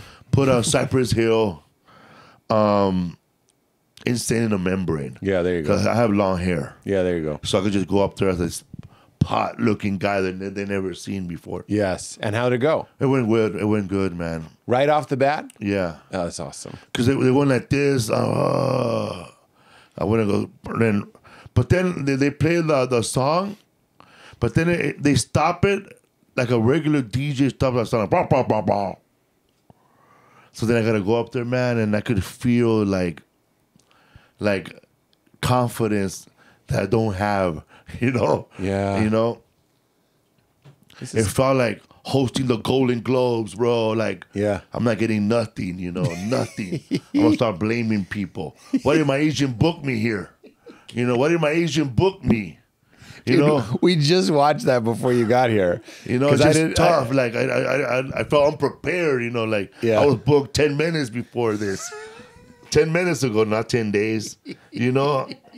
I felt the pain, I feel other comics' pain. Yeah. That's something as a comedian, no matter who you are, if you're telling me a story about somebody bombing or somebody not having a good time on stage, Oh, no. I know, brother. Katie told me, did you watch the Globes? And then I watched it, and I was watching it from a very sympathetic place. Oh, me too. You know what I mean? I wasn't like, I've never done that. I laughed at the jokes, some of the jokes, but I was also looking around to see what's going on here. Yeah. But I also didn't think it was that bad, and I'm not just saying that. No. When the headline says Joe Coy bombs, I'm clicking it, which is what it is. It's clickbait. Yeah. Then I watched the guy doing his job. You guys don't know what bombing is, obviously. You don't. Thank you. That's it. You don't know what bombing is. Bombing is sweat. But I mean, when you're up there trying to work that joke out, and then you see your wife or somebody, she's flirting with the last comic who killed. That's bombing. And she's still laughing at his jokes. Yes. If he you was can hear your bombing, wife laughing while you're up there struggling. yes. If you're bombing, you can hear their tongue. It's so dry. It's flopping in this cavern. It's the loneliest, emptiest, nastiest. And he said, I didn't write these jokes. That's called a save line. Save line. He's trying to make you laugh by doing something you're not supposed to do. He's not actually going, these fucking writers. These guys suck. Yeah, I fired them after this. Yeah, it's like old show business. It's like, folks, I didn't write this. I'm doing my best, because you're out there. I remember I had to do a roast with this comedian, very funny comedian, Ada Rodriguez. We're doing like a host of a wedding party. We're gonna roast them, and I remember they wrote all these jokes plus our jokes for the roast. Was this filmed? It was filmed. It aired one time, and Patrice wasn't there, was he? no, Because but I know a story about Patrice doing something like but this. not that one. But the producers of our show was a producer of the Big J show. Oh, okay. Zulan or something like that. Yeah. Yeah. Ben Stiller. So they fucking not Zoolander the I movie. know. That'd be cool though. And, The Blue Steel production company. I and know. when I was reading the jokes, I didn't want to like talk bad, say like these jokes are horrible. These jokes are never gonna work. Right. I just looked around the writer and I said, how many times am I allowed to say I didn't write this stuff? Yeah. That's right. And I was joking with the writer, Yeah, and then yeah, we yeah. all laughed and Yeah. we threw everything away and started writing more jokes. Yeah. But I know that that's coming from. Well- I'm gonna make my writers laugh at least. I hear that. And also, I love that story because if the jokes aren't working, I forget who told me this. Somebody told me that it was Judd Apatow. He was like, the writers aren't there to write you a joke. They're there to say something to you that makes you think of a joke. You know what I mean? Yeah. Sometimes it's ready to go. Just perfect. Oh, thank you. I can do this joke. But we did that on Crashing all the time. And I used to get frustrated, never mad, just like alone in my trailer looking at it. And I'm like, my feeling would always be like, you go out there and say this, say these words. I want you to do it. Because that was my fear speaking. I never said that to anybody. But then I realized like, no, it's true. They would write this joke. Maybe it was in their voice. It would work for them. And then it was still my job to turn it into my voice. You know what I mean? It's not done. It's not Amazon Prime like the joke shows up. They say something, it makes you think of something. Like I love that story. There's a story on Mr. Show where Brian Posehn pitched something terrible. And it was supposedly so bad everyone laughed and made fun of him. And then Bob Odenkirk was like, no, you're a funny guy. Let's unpack that. Like that, it doesn't work now, but something about that made you laugh. Let's find it. And they reworked it, and it turned into one of their best sketches. So that's what I like about you. You're like, look, we're all in this together. This isn't there yet. Let's laugh at it. Let's call it out. I don't want to pretend like this is ready. But then you build up a camaraderie, and then you fix it. Yeah. Yeah, that's right. I love that. So I had like 9 other things to ask you, and now it's my turn, and I just don't have it. I'm just kidding. How many times have you ever almost died? Died how? Like dead? Oh, on stage? You could tell me a bomb story too, because that's on my mind too. Oh man. How'd that roast go? Did it go okay? What roast? The wedding party. Oh, it went well. Yeah. But I it thought was- maybe you were leading to a bomb. But it was like drama because she's hanging out with all the bridesmaids. Yeah. And trying to get inside stuff of them to get to know them and then roast them later. Yeah. And I'm hanging around with the males, right? And then we switch. Like I do bachelorette bridesmaid stuff. We get our feet done with them. And we're talking. I'm getting my nails done. Ada Rodriguez, she's over there with the guys, and they're getting tattoos. The night on one of the nights that we're supposed to do the big show, the groom is caught with another woman. You stop it. No, he's caught with another woman and they're on a motorcycle. Wrong show, man. That's Yeah. cheaters. Yeah, that's what we said, man. This show turned into cheaters. Yeah. Secretos. The Secretos. Telemundo version Oh one. my God. Oh my God. You ever watched the Telemundo Cheaters? No. It is ridiculous. ridiculous. It's amazing It already. is ridiculous compared to cheaters, bro. People go nuts? They go nuts. There's this one cheater episode in Telemundo. It's called Secretos. And Secretos, the whole camera crew goes in somebody's house, and there's like a cocaine deal going down at the same time. Oh my God. That's a different kind of secreto. That is insane. They're slapping the coke bag, and coke flying everywhere. And then then I'm watching it going, wait a minute, man. This camera crew, everybody more worried about her being cheated by this kingpin instead of all these drugs here, and there's people tied up. Only on secretos. Secretos. Solamente en secretos. So it was all fake, bro. They're all fake actors. It was fake. That is really, really funny. That's the secreto. That's the real secret is it's not real. What is a bomb that comes to mind? You seem like a guy that, even if it's not going well, you're so likable. I can't see you really tanking. My bombs now are more internally than they are outwardly to people. Facts. And I could go do a show, I do the whole hour, but I could tell you that, and I told my friends, and I hope they get it. They get it. The older a comic is, the more they get that one. How was it? It was horrible, bro. Yeah. But you did well, yeah. But I felt like I was sitting down watching myself suck. Yeah. Dude, you are. I had great shows this past weekend, and Bill Burr said this to me. I was lucky to open for Bill in the early years of stand-up, and I had a bad set, and he just went like this. He was like, you want this with the audience. And he was like, and you were this. It wasn't like you were bad. It just, a show never happened. You were a guy talking. And I can be going, getting laughs, hitting all the notes, saying all the things, but I have that out of body, like, what am I doing? Oh, I hate that feeling. What's this guy? This guy looks bored, or whatever it is. So I'm not. I make this comparison all the time, but it's like having sex. It's like you have sex with your wife, and she's like, "Where are you?" You're still having sex, but you can tell you're not connecting. It's the same thing. It's technically stand-up comedy, but like there's a disconnect. And when I bomb, I go off stage and I say, I couldn't find them. It's not that they didn't laugh. The clothes are closed, the applause break here, everybody had a good show, but I'm like, I know what it could have been. It could have been our honeymoon. It could have been like this magical thing, but it was just Jack in the Box. Yeah, like, I don't know what improv it is. I know one of the improv is either Ontario or Irvine. Sometimes, I don't know, I don't find the right standing position in a club. Like physically, like I know I gotta be in the middle, but I stand over here. I feel like I stand in the wrong spot sometimes. Yeah, because I know that if I'm walking into the stage, I know where to stand. But if I'm walking in to the stage forward, I don't know where to stand. I know what you mean. And sometimes something like that, it's a wonder we're not more superstitious. Comedians are weird. I do the same things every time. But it's because you're trying to control the most uncontrollable situation. So, of course, you're kind of like, I have my magic mind. My opener goes on stage, I drink my magic mind. Then I do this like breath thing. And then I do this. And then I have that. And then I go out. You're still checking it out. Not endorsed by Felipe Esparza. Tastes like Dayquil. You said NyQuil, too. The sleepy one. Even more insulting.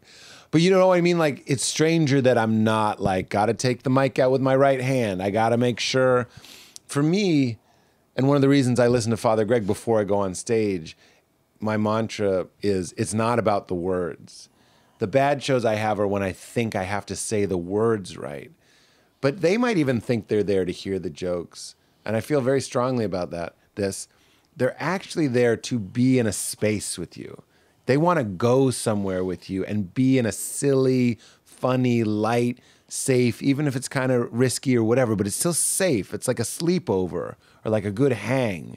It's not like nobody drives home and goes, maybe they do, but I don't really think they're like, the words of that one joke. It was more like Felipe showed up and he was like the sailboat and we were the wind and we went fast. Like everybody's thrilled by that. Nobody's like, he said those words perfect. And we were rowing. Right, exactly. Some shows you got to get out and row. It's true.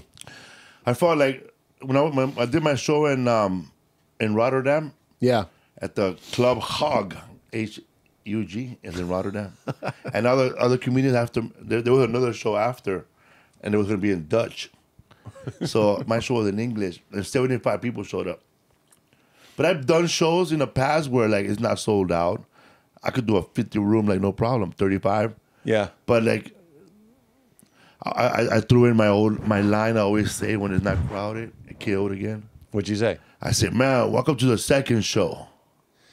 First show, packed. We were turning people away. I didn't even know why we're doing a second show right now. Wow. Because I just had that. Because I just throw them off with that. That's great. That's great. Yeah, when it's half full, 3/4 full even, you're still kind of like, you know they know. That's a great way to address it. But I'm in Rotterdam, you know? Yeah. So I was happy. Yeah. I haven't been there since... Yeah, nobody goes, I'm not a draw in Holland. Like, you can't feel bad about that. And then I had Latinos at my show in Rotterdam. Wow. There were Latinos who live in Holland. Who knew? I didn't know that. And it doesn't matter if I said I was Mexican over there, because I didn't have to. Yeah.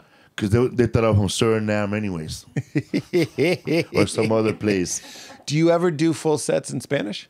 Yes, I did a full set on Netflix. Oh, you did? I'm sorry. I should have known that. I did, it's called Bad Secretos? Decisions.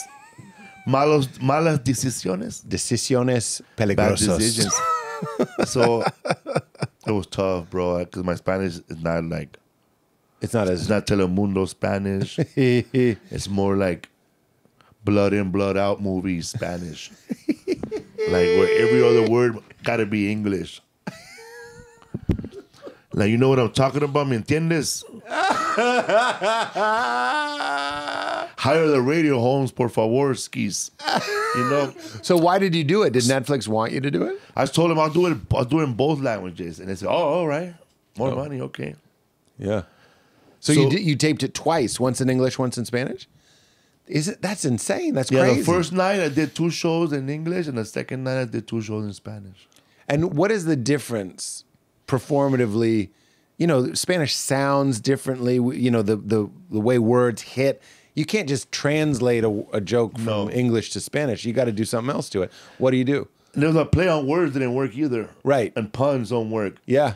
And a lot of the words that I was using in the beginning when I was practicing didn't exist in Spanish language. Like what? Like brecas. What's brecas? Breaks. Yeah. It's a word made up in California. Brecas. Doesn't exist in the regular cliques. Spanish. No, Clique. that's not even a word. Yeah. It's called, the real word for breaks is frenos. Right. Frenos. Frenos. Right. And brecas is just a Spanglish word made up in LA. Right. We're just like, you know, like white people that don't know how to say a Spanish word, so they just add an O at the end of the English word. Right. Brecos. Yeah, brecos. Right. So we had AS, brecas. Brecas. It's a feminine word. Yeah, so I didn't even know making other words I were using were made up. Yeah. So when I went to Mexico to try to do the full set, Yeah. it was like it was a very humbling experience. Experiencion. I had comedians that were speaking Spanish, killing in Spanish. Yeah. And then I go, oh man, I better go over my notas. So I started going over my set list that was written in Spanish. I can't. This is like a nightmare for me. And it was like, oh man. So my 20% of the Spanish set is different from the English set. Because 20% of the jokes did not cross over. Wow. They didn't work at all. And is there a taste, like, do Spanish-speaking audiences like a certain kind of humor more than just the English-speaking audience? My Spanish was so American that they liked it because they see like this Pachuco guy. Yeah. This guy who grew up in the United States who speaks Spanish. Right. And is messing up both languages up. Because that's what we do, you know. We're here to mess up both we're languages. mess up both languages. So they probably thought that was funny just on its own. Yeah, because I have like a very LA accent, and then when I was speaking Spanish, so when I really wanted my Spanish version of the special to be for Spanish-speaking Americans who live in an English language country. Yeah. So if you're like a Dominican who speaks Spanish, who's learning how to speak English, but you saw my comedy in Spanish, you're gonna love it because you're gonna relate to it. Right. You're not going for like native. Because you want to go, like if you want to go, like my friend Carlos Vallarta, he's from Mexico City, and all his humor is totally Spanish. He's like a very known comedian, and when he speaks Spanish, I get it. You know, I get all his jokes. Yeah. But but I'm never gonna speak that good. Yeah. You understand. And more also, his than, English is better than mine too. So fuck this guy. we worked together in Montreal. Oh yeah. I opened up for him in English, and I opened up for him in Spanish. Okay. And then when I did my English hour in Montreal, he picked up a 10-minute set and did it. Give me an example. So let's take a joke like gangs aren't all bad. Oh. At least they carpool. Say that. How do we say that in Spanish? Well, it'll be tough because I don't know the word for carpool in Spanish off the bat right now. Piscina de coche. So I have to look it up. So I would say that. See, right there, man, you're freaking I'm me already out. stuck. Carpool is I'm such already an stuck. English specific thing. And I go, let's see. That you have to say like they share cars. Yeah. I don't know. Oh, give me one that you did translate. I will say like I will say like. How the gangbanging joke? Now I want to do it now. Gangs aren't all bad. At least they carpool. That was a. Las pandillas no son tan malas porque todos se meten en el coche juntos para salvar el mundo. To save the world.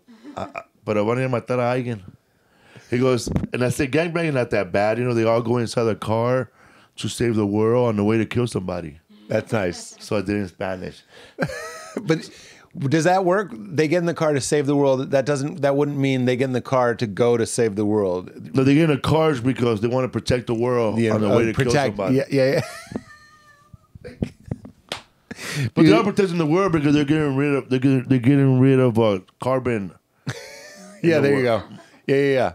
They're very green. They're very green. Or they're getting rid of the carbon that was left by the human. Kind of like Genghis Khan, you know. He saved our world.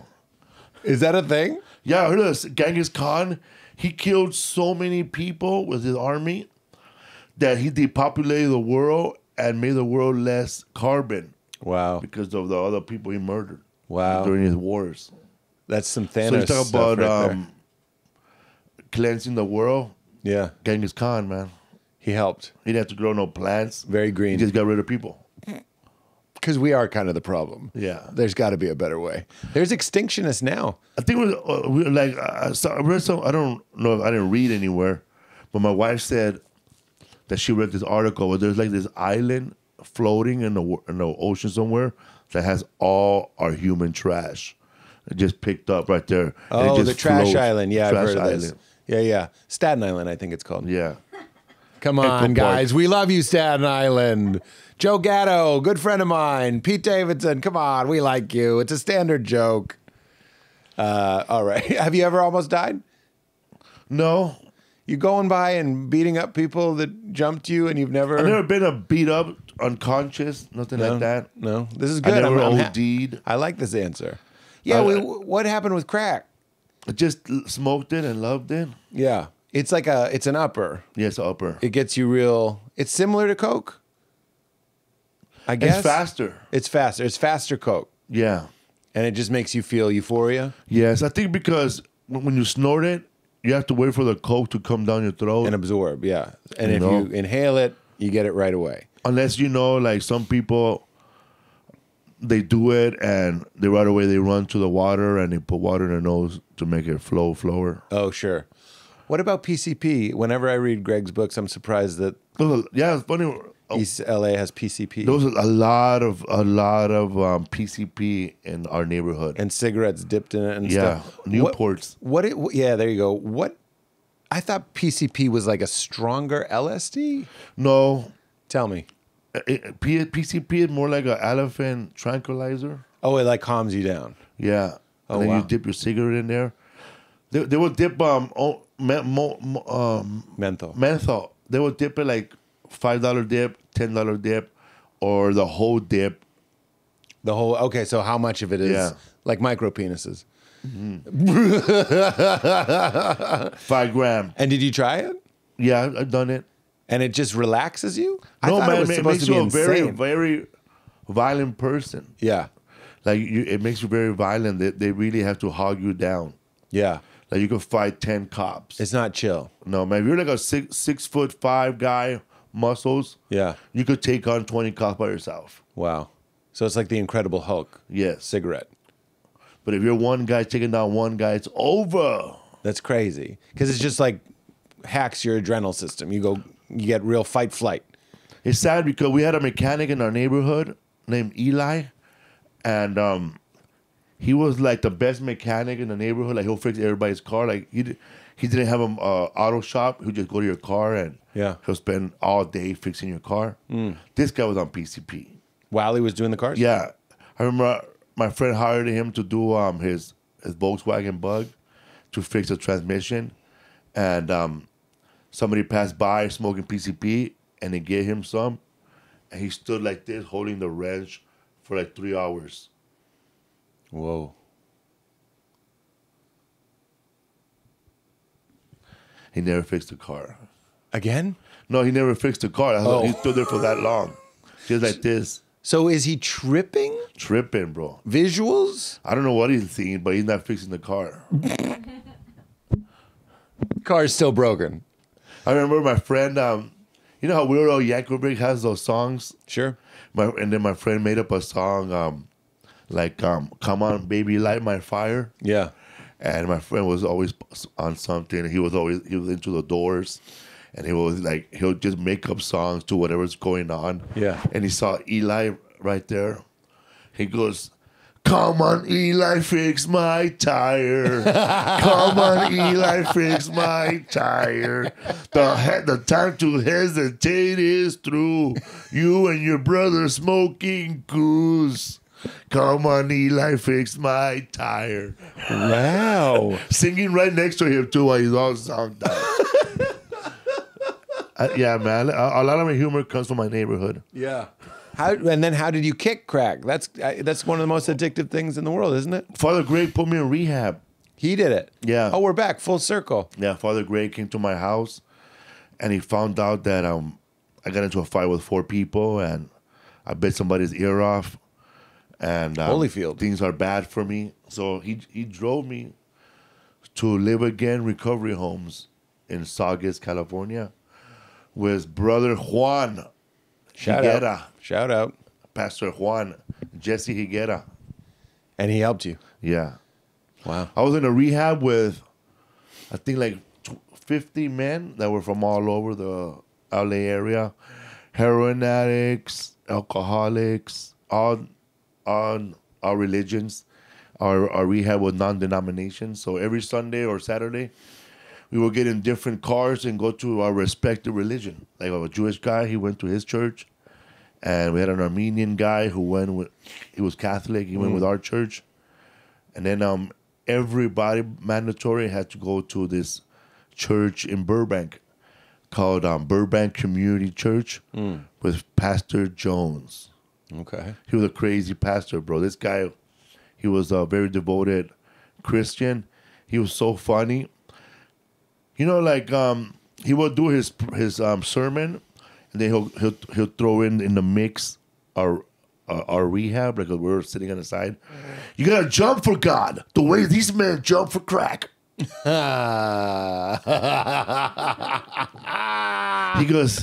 goes, you gotta focus on the Lord. Keep all your focus on the Lord. And then he'll start talking about how Universal Studios, and movies takes you away from your focus. Like you start going this one way, but now you're watching Rambo all day. It takes you away from your. Yeah. So he'll talk bad about Hollywood. But we're like, but I love Rambo. Yeah. Yeah, Pastor Jones. And what was it? R.I.P. Okay, so rehab, they get it out of your system. But what did you take away that helps you stay off of it? Well, every day in the rehab, it was like living in a college dorm, I guess, but it's not Yeah. college. Community. It's all rehab. Yeah. So at 8 in the morning, man, we will get up and we have like a morning inspiration where the guy that runs the play, he'll do a quote and do like a 30-minute speech about a quote, like his own set list. And then we'll go have breakfast, and then we'll go to a bunch of meetings. And then more meetings. Like then NA a break. meetings. NA meeting, AA meeting, anger management, stuff like that. Yeah. And then some people were working on their GED, and then we'll have gym. Then we'll clean the whole area. The place, that's the part I hated the most. The cleaning. The cleaning. I would always pick a rake and stand real far away and pretend I'm raking with no rake because nobody saw me. I would just be like this talking. I can't. I'm so glad you got clean, though. That's really impressive. Everything you've told me is so impressive. I was in rehab with a guy named Jesus Quintana, and we call him Chewy. He was like, I don't know, man. He was like, I look at the men that were there, and they were my age now, but their life was all beat up, man. Their life was pretty much done. Me, I feel like I'm in my prime. I feel like the future awaits. You know, like there's still hope. And he told me he did like 25 years. He said that he might go, how did you do 25 years? Well, first I did 11 straight. Then what? Then I was out for 60 days, and I went back. I did another 9 straight. Then I got out. They violated me. I did another 5. But now I've been out 4 years. So he's been locked up most of his life. Yeah. He looks at me. He goes, I know you're going to get out soon on a vacation. He goes, this is a picture of my wife. This is where she works. I want you to go over there and give her a big, fat, wet kiss with your tongue. What? And I'm like 21 years old, right? I'm supposed to go kiss a 47-year-old woman. For his request. Yeah, he's like 50. You're going to be on Secretos. Yeah, he's like 59, 60-year-old man. And then I just joke around, you know, I ignore him. You didn't kiss her? You didn't go see her? He goes, then I asked him, why do you want me to do this? Because I know my wife is messing around, but if you go give her a big wet kiss, I'll know that who she kissed. And her and I could have a big laugh about it and talk and Connect. And you're a nice guy, so. And you're single. You know, my wife is hot, man. She's a fucking blonde, wet-eyed white chick with big old titties. She was telling me. She goes, you could feel her on the hug. And then I ignored it, right? Then finally, I saw where she works. One day, I'm in just cruising in my neighborhood, and I said, okay, I'm gonna go check it out. And I see her, and man, she looks like this, like a woman that used to strip in her early 20s, late 30s, and just retired. Like she had a body and everything, man. Like the kind of woman you want to have on the outside while you're doing life, you know. She was beautiful, and I said, "Oh, hello. I was in rehab with your husband, who Chewy? I said, "Yeah," and she goes, "Okay. So where's my big wet kiss?" This was like a parade of dudes. So I saw her and I kissed her, bro, and then she really gave me a kiss. And then she went like this. No! Yeah. And then she goes, because I was young, bro. Like kissing my grandma, bro. My hot-ass grandma. So when I went back to rehab, I told him, yeah, bro, I gave her a big wet kiss. All right. He was laughing. This might be the healthiest relationship I've ever heard of. I was with this guy for about a year, living with him. And he was from a gang in LA. He had a big old ego tattoo. I asked him, where you from? I'm from the original clan. What? And I was like, what clan? KKK? Yeah. No, dumbass. Calanton. And I said, oh shit, I heard of that gang. Okay. But he was this old man, bro, like old man. He was telling me these stories that were so unbelievable, bro. Unbelievable. Unbelievable. Like, unbelievable. Like, I guess when you're locked up forever, like he was telling me that he escaped from prison one time just meditating. Like he got into so meditating, like real meditating, that he meditated and had like an out-of-body experience where he left the prison for like 2 weeks. His mind and body and everything, he really felt like he was gone. And I go, wow, man, that's some deep meditating. I've done a lot of drugs and never felt like that. And was his body still in the prison? So they didn't notice? They didn't notice. But he felt like he escaped prison when he was meditating, because he got into a meditating stage that he was just gone for 2 weeks, he said. Wow. That's incredible. He goes, I want to be that high. Yeah, he was a heroin addict. He was a heroin addict in rehab, because most of the people were heroin addicts. And he was also the cook. So I kind of like, he took me under his wing. So I became like the cook assistant with him. Wow. And you think he was there? This guy would play dominoes, and almost he would, people play dominoes and they go like this. Here's one right here. It's 12, double 12. This guy would get his domino, and from way up here, slam it down perfectly, and say hog. He'll look at this. He said the club you played in Holland? No, he'll say hog, hog. And I go, wow, you're from Netherlands. You know. He taught me how to cook menudo and pozole. What's menudo? I know menudo is like this stew made with cow stomach lining. Okay. Yeah, Italians, they eat it with marinara sauce. And they have it often? Yikes. Yeah, man. They have it every week. That sounds like a sometimes food. It's a Sunday food. That should be called a veces. Yeah, it's just tripe. It's just stomach lining and hominy. Wow. That's crazy. Old Chewy, man. Rest in peace wherever you're at. Yeah. Wow. That's incredible. I'll never forget that. We played Trivia Pursuit together. He'd do his answers like all the way. Slam. Here's the last question, Felipe. I've enjoyed this so much, man. You're such a fun person. Can you tell me a time in your life you laughed really, really, really, really, really, really hard? Where you're crying, laughing, you think you're going to pee your pants. Maybe you were little. Maybe it was something recently. It doesn't matter. But if you're crying, laughing, where are you? How old are you? And what happened? I'm trying to remember if it was on mushrooms or... Yeah. Oh, man. What, I thought I was going to have a heart attack? You thought you were going to have a heart attack? Oh, yeah. On mushrooms? Oh, yeah, I thought I was going to have No, I was laughing so much. Oh, man, I was in Seattle, Washington, and we had just finished doing a comedy show.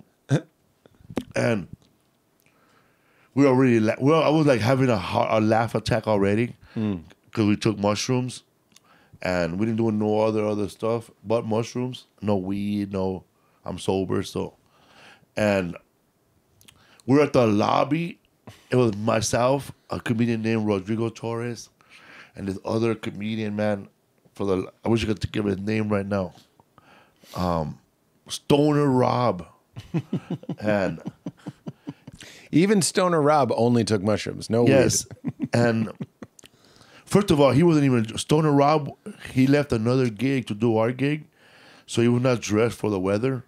He was wearing like sweats, like basketball shorts, like shorts and boots, Converse and no jacket. So 20 degrees, he was freezing. We see, this guy, we see a cop, a security guard at the hotel, and this guy is packing, bro. He had like a sidearm, a gun right here, a gun in his pocket. We could see they had a gun in his foot. Oh, God. This is all for the Marriott, Protect. Like he had more guns than the Secret Service had on January 6th, bro. Like the only person that I would say had more guns with him was a security guard at a taco truck in East LA called King Taco. That guy right there, man, he is a proud boy Mexican, bro, protecting tacos. But this guy had a kind of guns, right? And then there was another guy that wanted to party with us really hard and do other stuff, but we just kept ignoring him, right? Ignoring him. But he kept he's talking to one of our friends, and I'm already laughing, but now I start laughing more because his wife keeps calling him, John, where are you? Right? And he has to pick up the phone every time, and he hangs up. But the caller ID for his wife was her butthole. Stop. So was her butthole, bro. Her butthole. So It was a picture of her butthole. yeah. So first he goes, who's that? My wife. She wondered where the fuck it was. I go, and then my friend started, well, you better hang that up. But I didn't know that he was saying you better hang that up so we could keep seeing the butthole over and over. So man, I'm already laughing, right? And then that guy doesn't know why we're laughing. I'm on the floor, and he goes, man. Then he goes, man, you keep. And then he goes, hang up, man. Let's see if she calls again. Eh? So then he keeps watching it over and over. And then she fucking shows up and goes, why are you fucking picking up the call, man? Oh my God. And then when she starts screaming, and then the security guard shows up with all those guns, which makes it more funnier. And then the guy goes, hey man, this is Officer Simpson here. We heard there's been a disturbances with a butthole. We want to, everybody please put your pants down, and we want to get to the bottom of this crap. We need to do a lineup. Whose butthole is this? Yeah, he's doing that. He's doing the voice, but he's also doing the dun, you know, from the police show. Yes, yeah. Dun. Yeah. Yes. Dun. He Law and Ordered you. Yeah. Oh Man. my God, over a butthole. So then she leaves, and then the call keeps coming in, man, again. But I didn't know. I never got to see the photo. But he was the one that was. We just kept laughing because he turned around and goes, "Bro, this guy." Then look at the screen, but never got to see it. He saw it. Oh my God! But man, we just couldn't stop laughing. I will man. never forget My the stomach. butthole. Like I was like, You thought you were gonna die. I thought I was gonna die. Like So you have almost died. I was dying laughing like those laughing hyenas from that cartoon movie from back in the day. Yeah. Lion King. The one with rabbits. No, Oh man, not Lion King. yeah, they were laughing till they died, right? Oh no, there's No, someone. it was the one with that comedian, Roger Rabbit. Roger Rabbit. Yeah, those hyenas would laugh themselves to death. That was almost you. That was me, man. I really couldn't stop breathing, bro. I thought I was gonna die. My eyes were watery, and I felt like I'm never gonna laugh this much again. That was a great one. What a classic. Felipe, Hang up, bro. Let her call again. Eh? She keeps calling. why not just look up the photo, I say? Go into the context. That is incredible. You are incredible. You're on tour. What are we going to plug? Yes, I'm gonna be in Louisville, Kentucky. Okay, Louisville. Louisville or Louisville. They say it rhymes. Louisville. Kentucky. The place that makes the Louisville Sluggers. Which you got to keep in your trunk with a catcher's mask. Yes. For the police. And I'm going to the Shipwreck tour with Impractical Jokers. Oh, okay. And Steve-O and the Eric Andre. This is great. And I'm on the Eric Andre show, season 5 and 6, some of 4 of 3. Nice. That's awesome. This is And check out all my tours at felipesworld.com. I'm on a tour called Big Fool Tour. Big Fool. Yes. And I'm also doing Netflix The Joke in March. Okay. I have my own show. It's called Felipe and Friends. It's going to be like Felipe's Unsung Heroes. There you go. Which I might have my openers. Okay. And like one of the best openers that, you know, like sometimes like you say, man, who does Louis C.K. take to open? Or who does Dave Attell take to open? Yeah. Who does what's his name? So Larry Bubbles Brown, I don't know if you know him. He holds the record for being the longest gap between Lettermans. He did Letterman in 94 or 96, and then he didn't do it again till 2007. Wow, what a strange record. Yeah, and I didn't then know we were counting that. then there's Chuck Bartel Okay. from Minnesota, very funny guy. So you bring all your openers Yeah. and do a show. That's great. I'm doing Netflix as a fest. It's just me. You know what's funny? I'm not helping You know, anybody. but inclusion, you say that. Yeah. Like, I want to be on that list. Yeah, You know what? I know, like, some people who are not on a Netflix, it's a joke festival. Yeah. You know, they're not on the And then show. you can and they include feel them. like they shouldn't be on the show. I should be on that fucking show. Yeah. These fucking comedians suck. But Yeah. you know what? I was on the show. But you know, when they put out that flyer where it says Yeah. all the comedians are going to be on, Yeah. my name was not on it. No list. No list. Not on the list, but I'm on the show. Then I asked, you know, we start asking around. Well, we wanted to keep it private. We wanted to keep it private. Why private? It's a show. Yeah. Because we're Tom Brady, there's going to be the roast of Tom Brady. So you can that a secret or me a secret?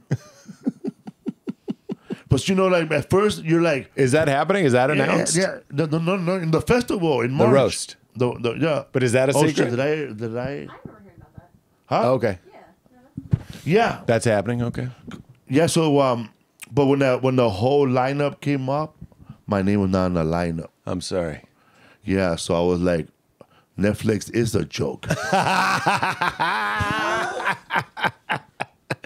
But I will be on the festival. I am on the festival. Yeah, but all kidding aside, I But will not be on the festival. flyer, but I will be on the festival. That matters so You much want to more. know where it's going to be? I just go to look for me. Felipe'sWorld.com. Yes, it is. Thank you for doing this, man. Thanks for having me. Would you say keep it crispy? It's how we end. The guests What's up, fool? Keep it crispy.